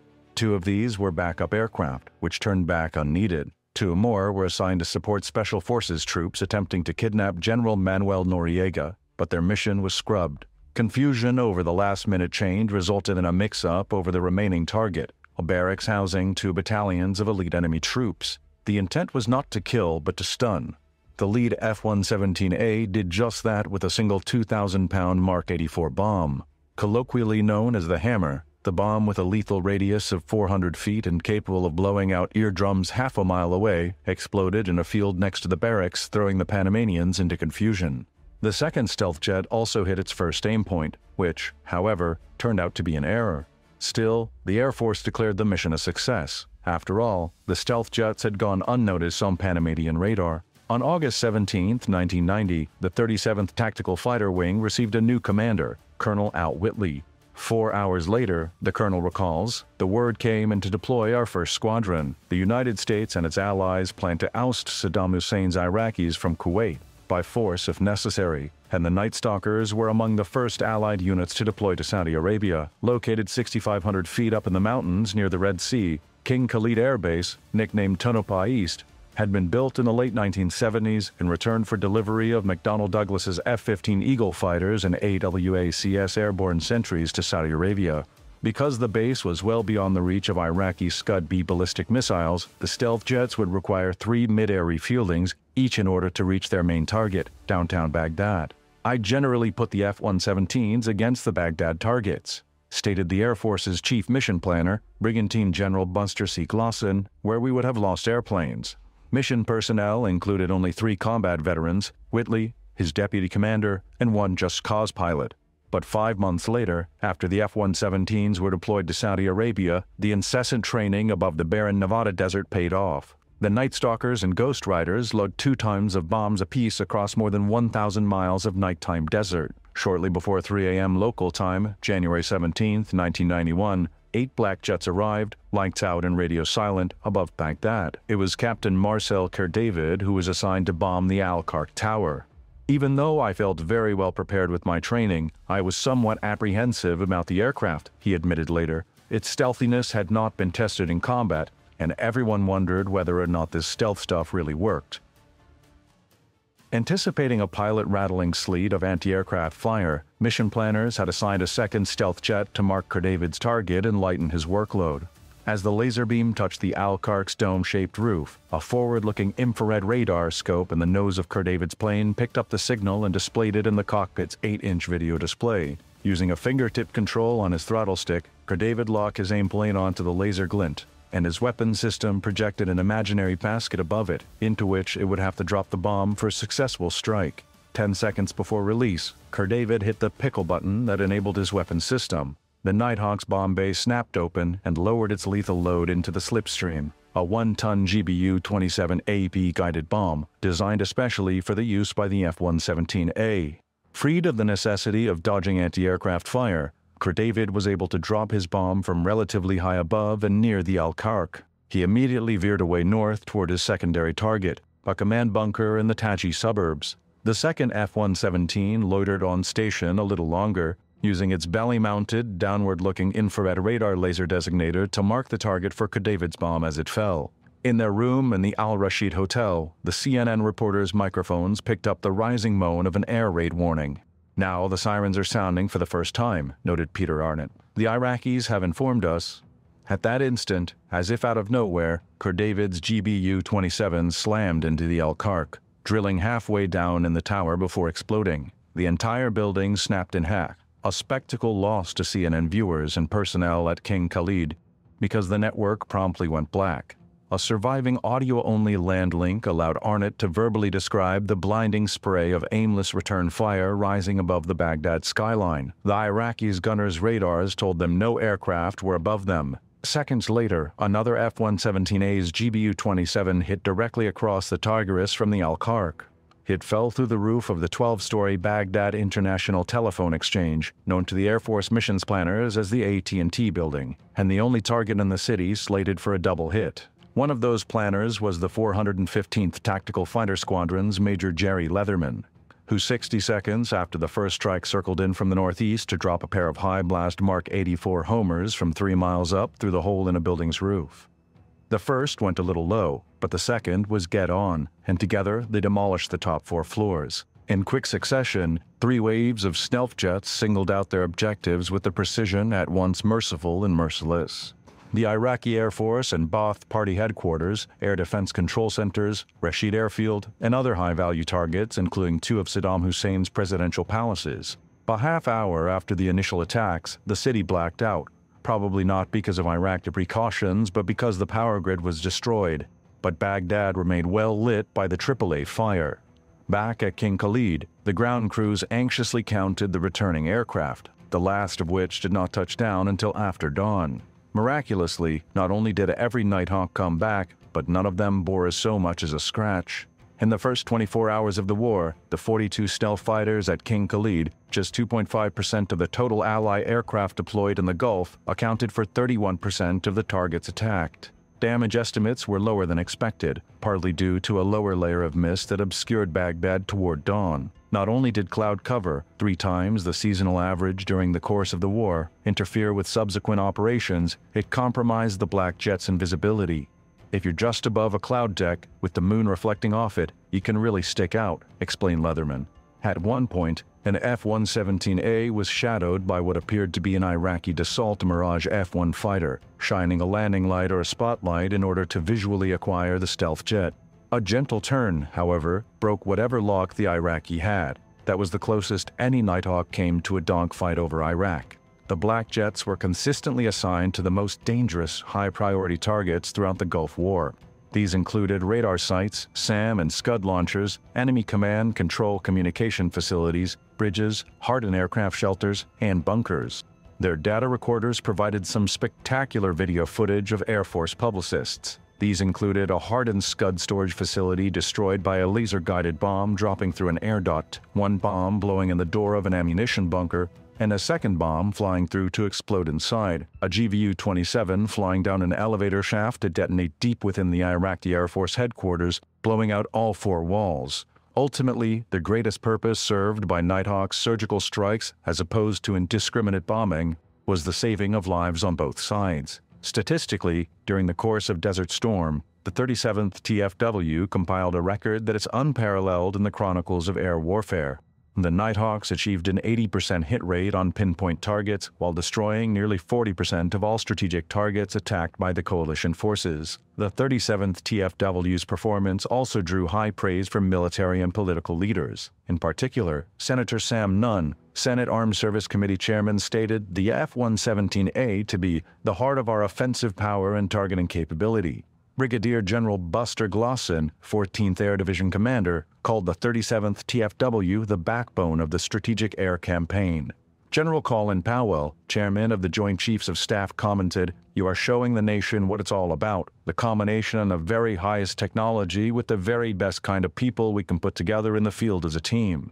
Secretary of Defense Richard Cheney stated, "You have gone far beyond anything anybody envisioned. It has been phenomenal. The 37th Tactical Fighter Wing, redesignated the 49th Tactical Fighter Wing, relocated from Tonopah to Halifax Air Force Base. Air Force analysts have so far found no way stealth technology can be compromised in the foreseeable future. In any case, the F-117A Nighthawk, the Skunk Works, and Ben Rich are assured their places in aviation history. We guaranteed to deliver an aircraft which would have stealth characteristics, be virtually undetectable by today's known radar technologies, and be able to deliver a weapon system with unprecedented accuracy," said Rich. "We've done that. Our accomplishments speak for themselves."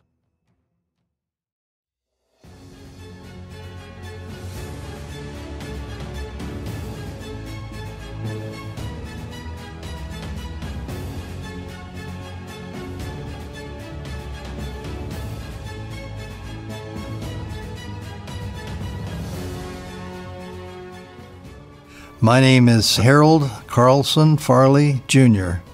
and I was raised under the name of Carlson. When my wife gets serious, she calls me Carlson, but everybody else calls me Hal. And I got that from the military as being Harold to Hal. Skunk Works. Back in 1943, I believe it was, the United States Air Force realized that the Germans were fielding a new jet airplane called the Me-262, a twin-engine jet that was capable of reaching our long-range bombers, the B-17s. So they felt that they needed a jet airplane. We needed a jet airplane for the Air Force. And so they contacted Lockheed for the job. I'm not sure exactly what their motivation was to come to Lockheed, but Kelly Johnson was a pretty well-known airplane designer and had been instrumental in the P-38, which was a first frontline fighter in the war.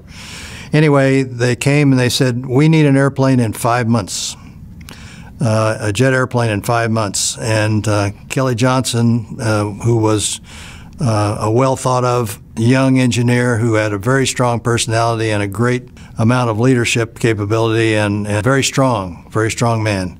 He said, I'll take on the job. It has to be done by my rules. He had 14 basic sets of rules. I can't name all 14 of them, but 2 or 3 of them are important. 1, he gets to select the very best people he has in the whole company. Number 2, he reports directly to the company president. 3, nobody else interferes with the project at all. It's his project, and he's the boss, and the rest of the people in the Skunk Works are workers. So anyway, that's the rules that he set up for taking on that project. And it took the Air Force a month to deliver the proposal, but in the meantime, he'd already started working on the airplane, knowing full well he was going to be doing it. And they managed to deliver the airplane in 143 days. That comes out a bit shorter than 5 months, 4 months and some days, which was pretty phenomenal when you think about it. And it was a pretty advanced airplane. It was the XP-80 and made its first flight in 1943, and the pilot at controls was a fellow by the name of Milo Burcham, who was later killed in an accident. That was how the Skunk Works got its start and its reputation of being able to do a job quickly, on time, and under cost. Well, the name Skunk Works was from the Little Abner comic strip, where I can't remember the character, but he was up in the woods and he would brew up this kickaboo joy juice, some white lightning, I guess, and it smelled bad. And there was some odors that were in the hangar area of Burbank there. And so one day, one of the engineers answered the phone and said the Skunk Works, which was spelled S-K-O-N-K. And everybody started calling it Skunk Works, but the creator of Little Abner said, no, you can't use that. And went to court over it. I guess we probably conceded. I don't remember if there was any details of that, but we changed from Skunk Works to Skunk Works, and that's stuck, and we've always had the emblem of a skunk on the tail of the airplanes. The year I joined the Skunk Works was 1978, and I joined because I had been working with a fellow, Dr. Ken Stewart. He had a PhD in plasma physics, and he and I had been working on a new head-up display for the F-14. I was working for Grumman at that time, and unbeknownst to me, was also assigned to the head-up display for the new stealth fighter that was being developed at the Skunk Works. I read in the newspaper, in the Los Angeles Times, a very short paragraph that said a pilot had been injured in the desert.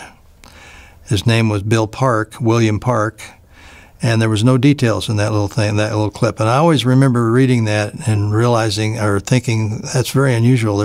There's something going on up in the desert that they're not telling anything about, but they had to say something about the accident.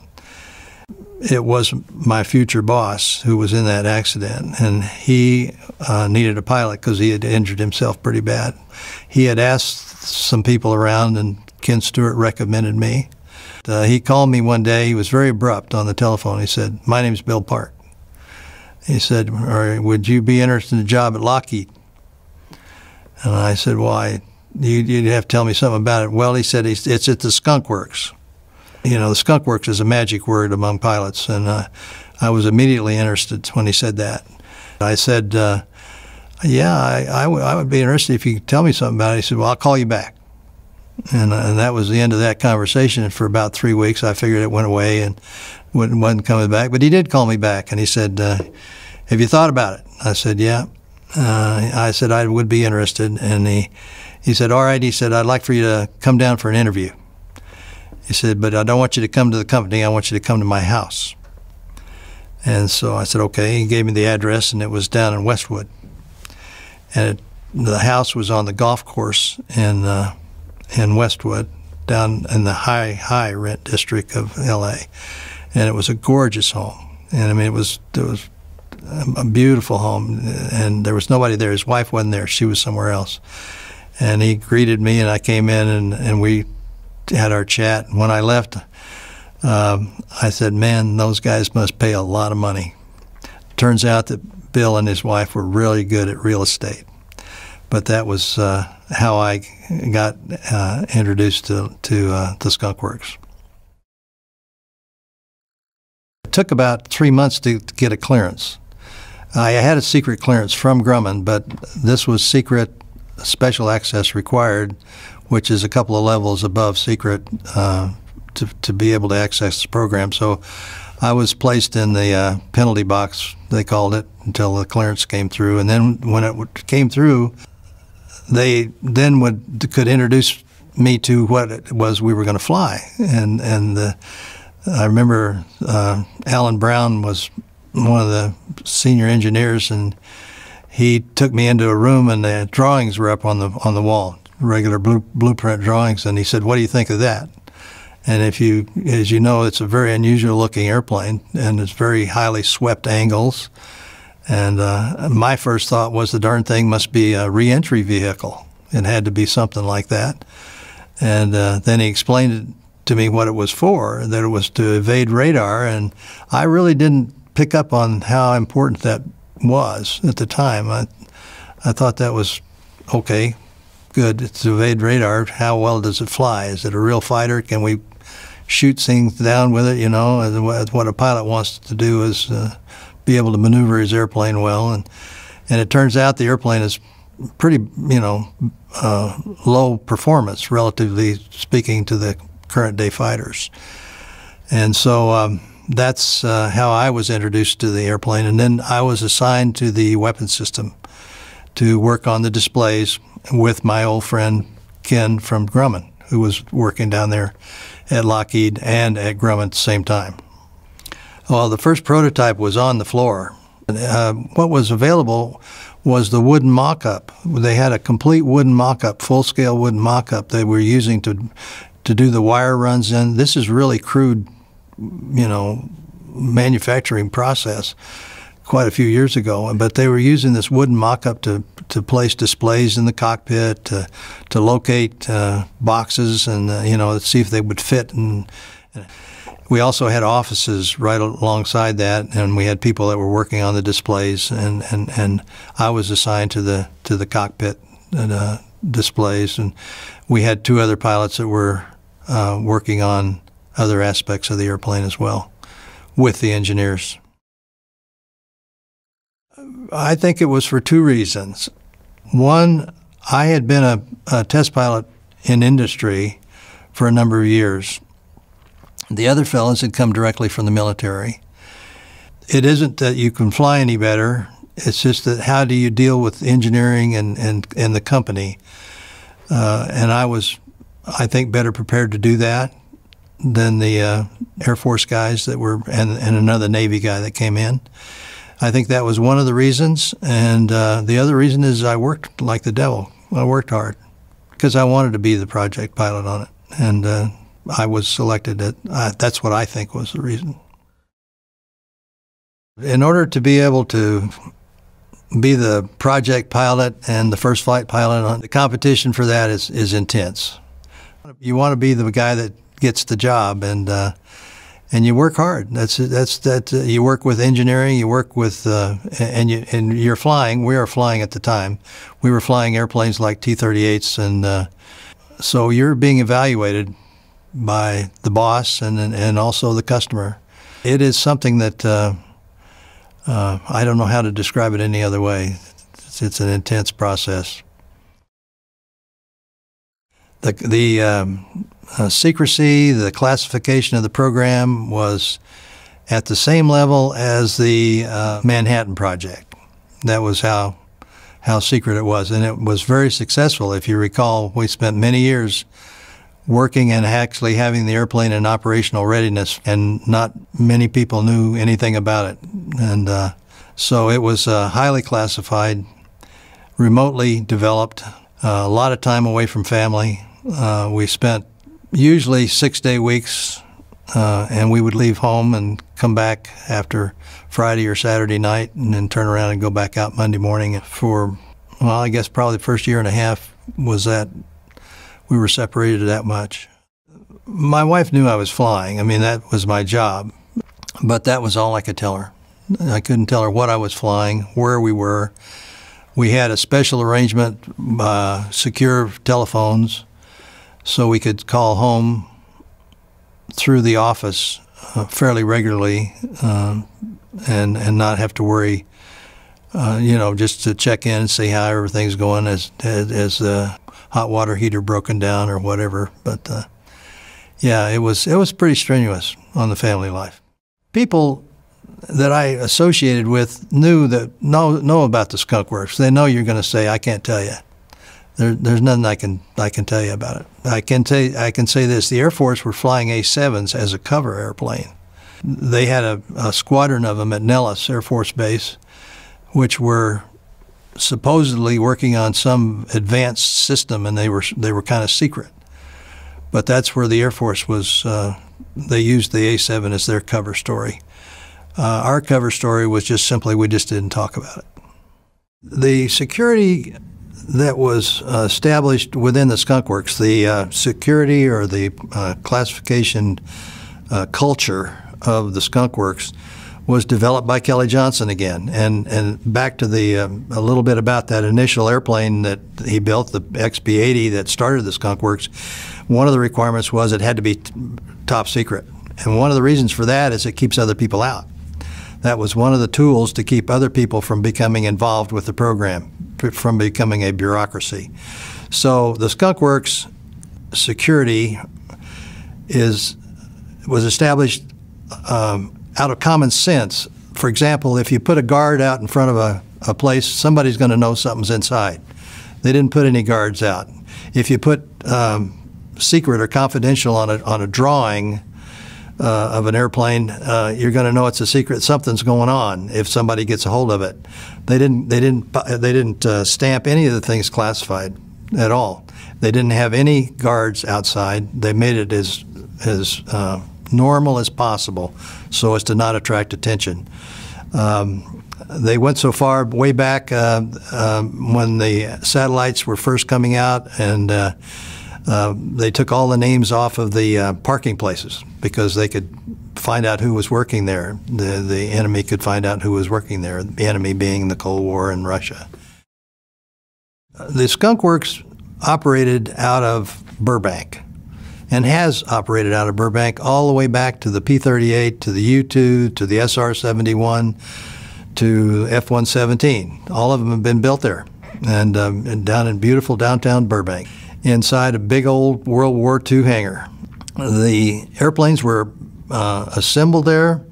Then the wings were taken off of them, and in the case of the F-117, they flew a C-5, which is the Air Force's huge cargo airplane. They'd fly it in the middle of the night, and they would take the phone calls for the noise abatement because there's always somebody in the neighborhood who didn't like the noise, but it only happened every now and then, so we kind of disregarded it.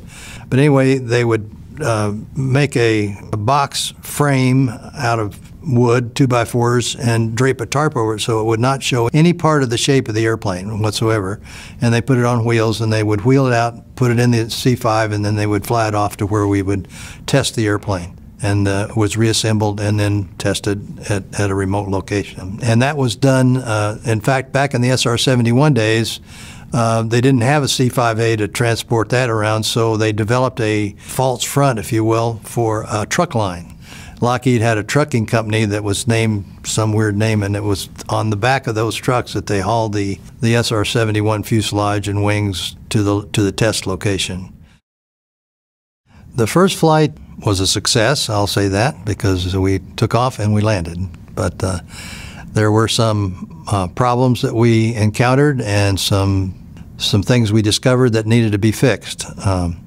But let me go back just a little bit. The airplane is unstable in pitch and yaw. It can't be flown without the assistance of computers. At the lower speeds, it's about neutrally stable, which is almost flyable. One of the bits of information that goes to the computers to help fly that airplane is the air data that goes in the probes on the front of the airplane. And the engineers were afraid that the vibration of those probes on takeoff and in turbulent air might send vibrations to the flight controls and cause them to oscillate. And so therefore they did not want to use the air data on the initial takeoff. So what we did was we put a bunch of lead in the front of the airplane and made it positively stable, thinking that I could manage the airplane. It was still not real stable, but it was stable enough that we felt that I could fly the airplane satisfactorily up to 10,000 feet and then turn on the air data information to the computers so that if it did cause a problem, there would be plenty of room between me and the ground to get those things turned off again and bring the airplane back. That was the plan, and that's what we did. We took off, ballasted with lead in the nose so that it was slightly stable on takeoff, which was fine. The rotation and everything was good in pitch. It was that the fact that the airplane started to yaw, and it went out, I believe it was 6 degrees to the left, and then I tried the rudder to stop it, and it didn't respond right away, and then it slowly came back the other way and went out to around 12 or 13 degrees the other way, and that's very uncomfortable in an airplane to feel like you're skidding sideways. And so I realized that this thing wasn't acting the way we expected to act based on the wind tunnel and simulation that we'd done. Actually, I had 3 switches for pitch, roll, and yaw over on the left-hand console, and the yaw switch I had extended because that was the most critical one. And I turned on the air data so that it would come through the probes and go to the flight control computer to help me fly the airplane.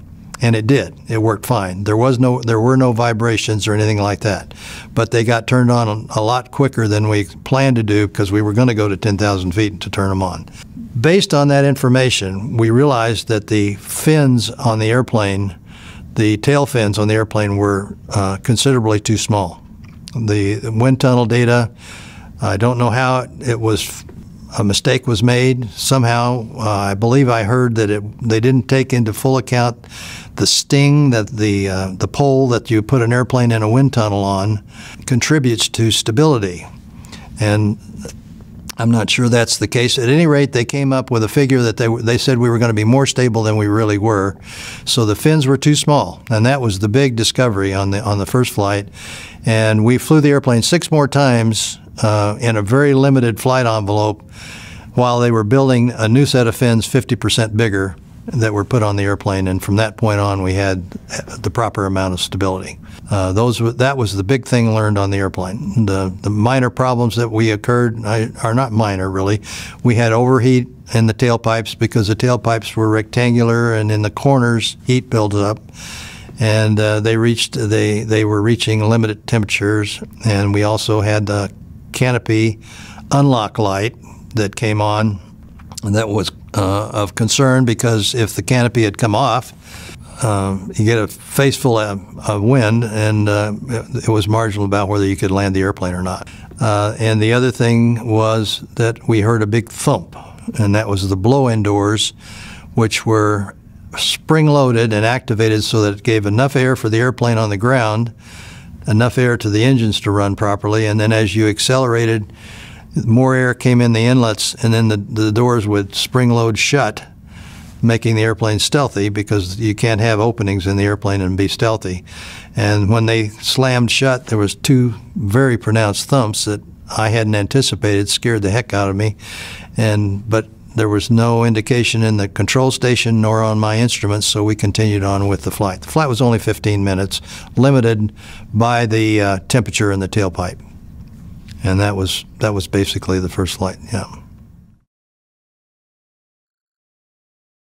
No, I've never had a UFO sighting. Okay, that's good. How we worked together at the Skunk Works and with our customer was absolutely critical to the success of that airplane. The airplane was a huge success. The program was a huge success. In the world of flight test, in the last 30, 40, 50 years, there's always been a aura of competition between the company pilots and the customer pilots, the Air Force pilot or the Navy pilot that's going to be getting the airplane. Ever since I started the testing business, I was a Navy test pilot for a long time, and then I became a civilian test pilot for Grumman, flying F-14 and A-6s, and it was always a us and them battle, you know. We felt like we could do it better as company pilots than they could. It was just kind of, I know, testosterone, ego, whatever you want to call it. It was always a scrap. And I learned from this experience that cooperation works a whole lot better than adversarial relationships. Kelly Johnson's, one of his basic rules was, we need to be allowed to test our product, otherwise we will never be able to, you know, advance our products in the future. So he felt like he needed a corporate knowledge in the form of pilot experience in the airplanes that he built. And the Air Force has always felt that they wanted to do all the flying. It's always been a compromise. If you have a combined test force, typically the company does fly the first flight of the airplane and does flutter and does structural and does all that stuff, but the operational aspects are done by the customer, which I think is a good way to do it. But there's always a little bit of a conflict. But we had a very unique individual in the Air Force, a guy by the name of Skip Anderson, who was running the Air Force side of the test force. He had a very unique way of calming us company pilots down. He provided great leadership, and he worked well with Ben Rich, the head of the Skunk Works, and they got along great, and we saw that, and we all followed suit. And I give Skip a lot of credit for that. We got along very well. John Beasley was one of the Air Force guys, and he was just one of the team. We were all teammates. One of the criteria for working at our remote location is you had to get along. If anybody didn't get along, you were out of there. So teamwork and cooperation were fundamental to the success of the program. What does it take to make a good test pilot? I think one of the things is the basic flying skills need to be above average. I think that responsibility to the company and to the product are fundamental to being a good test pilot. I think involvement with the design and development of the airplane is critical to being a good test pilot. I think an engineering degree or advanced degree is, in this day and age, the kids that go off to the test pilot schools, they arrive there with master's degrees, and a lot of them go away with PhDs. You know, they're way above me. I only had a bachelor's degree, but it's hard for me to say. I'm telling you about what I think I am. You know, am I an above average pilot? Yeah, I am. I can say that honestly. Am I one of those great stick and rudder guys like Bob Hoover, who was a phenomenal pilot, is a phenomenal pilot? I'm not one of those. But do I get involved with the project? I do. I get very involved with the project, or did when I was working. Well, first of all, if I were talking to my grandson, who they're all grown up, my great-grandsons, I would say first thing is honesty. Be totally honest. If you can't be honest, then you're going to tell somebody something that you did that you didn't do. And I learned that really early in test piloting game. several people had made a mistake. It was a simple mistake. They left a switch in the wrong place. And if you took off an afterburner, you were dumping fuel and it would light up and you'd leave this big long torch behind the airplane. And I did that. And I came back and I convinced myself that that switch was in the right place and that I didn't switch it, but I did. And so I was embarrassed by that. I got caught with my hand in a cookie jar, and that was my real lesson in honesty. You have to be honest as a test pilot. You can't, if you made a mistake, man, you got to tell them, because otherwise they might blame it on the airplane, or they might, the manufacturing process may be changed, or the engineering process. I learned, as I mentioned in the last bit of discussion, that to work with people, you have to respect them, you have to respect their ideas, and you have to present yourself as their co-equal. Honesty, integrity, care for other people. In the world of test piloting, once a guy gets to be the chief test pilot, it is normal for the chief test pilot to go out and fly all the good stuff. And that was the way it was at Grumman. There was a man by the name of Corky Meyer for years was the chief test pilot, and anytime a goodie came up, a first flight or a bonus flight, we got extra pay if it was hazardous. The lead guy, the chief pilot, would end up going out and doing it. There was a fellow there that worked at Grumman, and I won't mention his name, became the chief pilot, and he did everything. And the rest of us were doing the dog work. And I said, if I ever get to be chief pilot, I'm going to share the load a little bit. And those guys, I got to be the first flight pilot. There's two other guys that were very lucky that I got to be the first flight pilot in the F-117. Because I said if I got to be chief pilot, as I said, I would share. And I had two guys working for me we were very close, Dave Ferguson and Tom Morgenfeld. Dave was an Air Force guy, Tom was a Navy guy. When it came time for the F-22 to come along, I had plans. I was dreaming about sailing around the world, and I was getting to be, closer to 55. And so I said, I'm going to do what I said I was going to do, and I gave Dave Ferguson the project pilot job. I was the chief pilot and director of flight ops, but he was the project pilot and would be flying the first flight on the F-22. The day he went out and flew that first flight, I was out there watching it, and I was saying, man, I wish I had made that promise. But I was very envious of the day he got to fly. I would have been able to fly the airplane if I'd have just exercised my rights as the chief pilot. And then the next airplane, the F-35 that came along, Tom Morgenfeld got to fly the first flight. So each one of us got a first flight, and I'm kind of proud of that. We had T-38 Talons, we had A-7s, we had F-4s, all of which we could fly anytime we wanted to.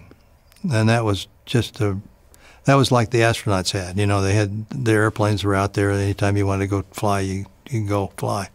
And it was good. It maintained proficiency. It wasn't just a good deal. And we did a lot of air-to-air stuff. And we'd go out and fight each other.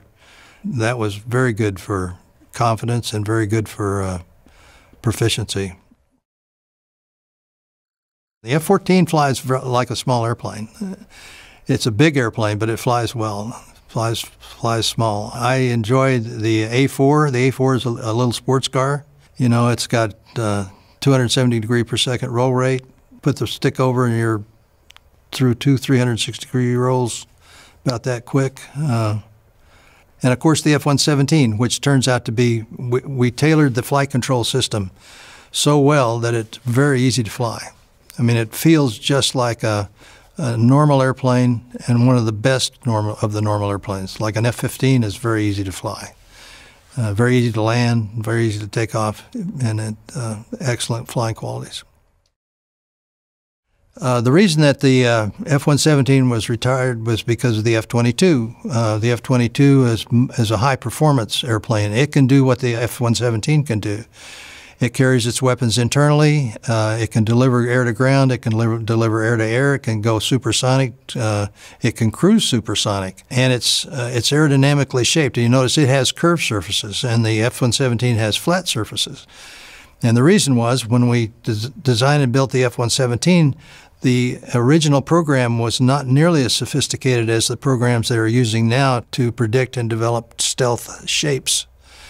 And so we had to go with flat surfaces, flat and angles. So that's where they differ. It's just and the money required. And then there's rumor around. It was mentioned the other day about a friend of mine talking about Aviation Week had an article that they've seen an F-117 flying, and that would really make me feel good.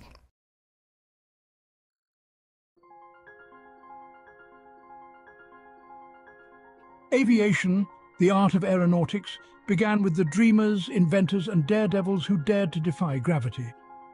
The journey of aviation was nurtured by pioneers like the Wright brothers, whose first flight marked a historic milestone. The role of aircrafts in world wars was groundbreaking, dramatically changing warfare strategies. This initiated a technological evolution in aviation, transforming the simplistic wings of a biplane into the thunderous roar of jet engines. Let's journey through the ages of aviation. Behind every great aircraft, there were great minds. These visionaries, like Sir Frank Whittle, the innovator of the turbojet engine, redefined air travel. Then there's skunkworks Kelly Johnson, the genius behind the SR-71 Blackbird. His designs combined speed, stealth, and power, crafting machines that dominated the heavens. The contributions of these pioneers have left an indelible mark on the canvas of aviation, shaping the course of history and inspiring generations of engineers and aviators. Each epoch in aviation history gave birth to extraordinary aircrafts, each with their own unique features and roles. The Lockheed SR-71 Blackbird was a marvel of speed and stealth. The F-105 Thunderchief, a supersonic fighter bomber, was vital in the Vietnam War. The P-51 Mustang, a long-range fighter, was critical in World War II. The P-47 Thunderbolt, a heavyweight fighter, was used extensively in the same war. The A-10 Thunderbolt II, the Warthog, is a close air support icon. The Messerschmitt Me-262 marked a leap forward in aviation technology. Each of these game changers were instrumental in their eras, and their legacies still resonate today. Beyond the game changers, there are those that have transcended their practical roles to become icons. The Concorde was not just an aircraft, it was a supersonic symbol of luxury and speed. The B-52 Stratofortress, a strategic bomber, is an icon of power and resilience. These magnificent machines and others like them have become much more than just aircrafts. They are enduring icons that encapsulate the audacious spirit, the relentless innovation, and the boundless ambition that define the world of aviation.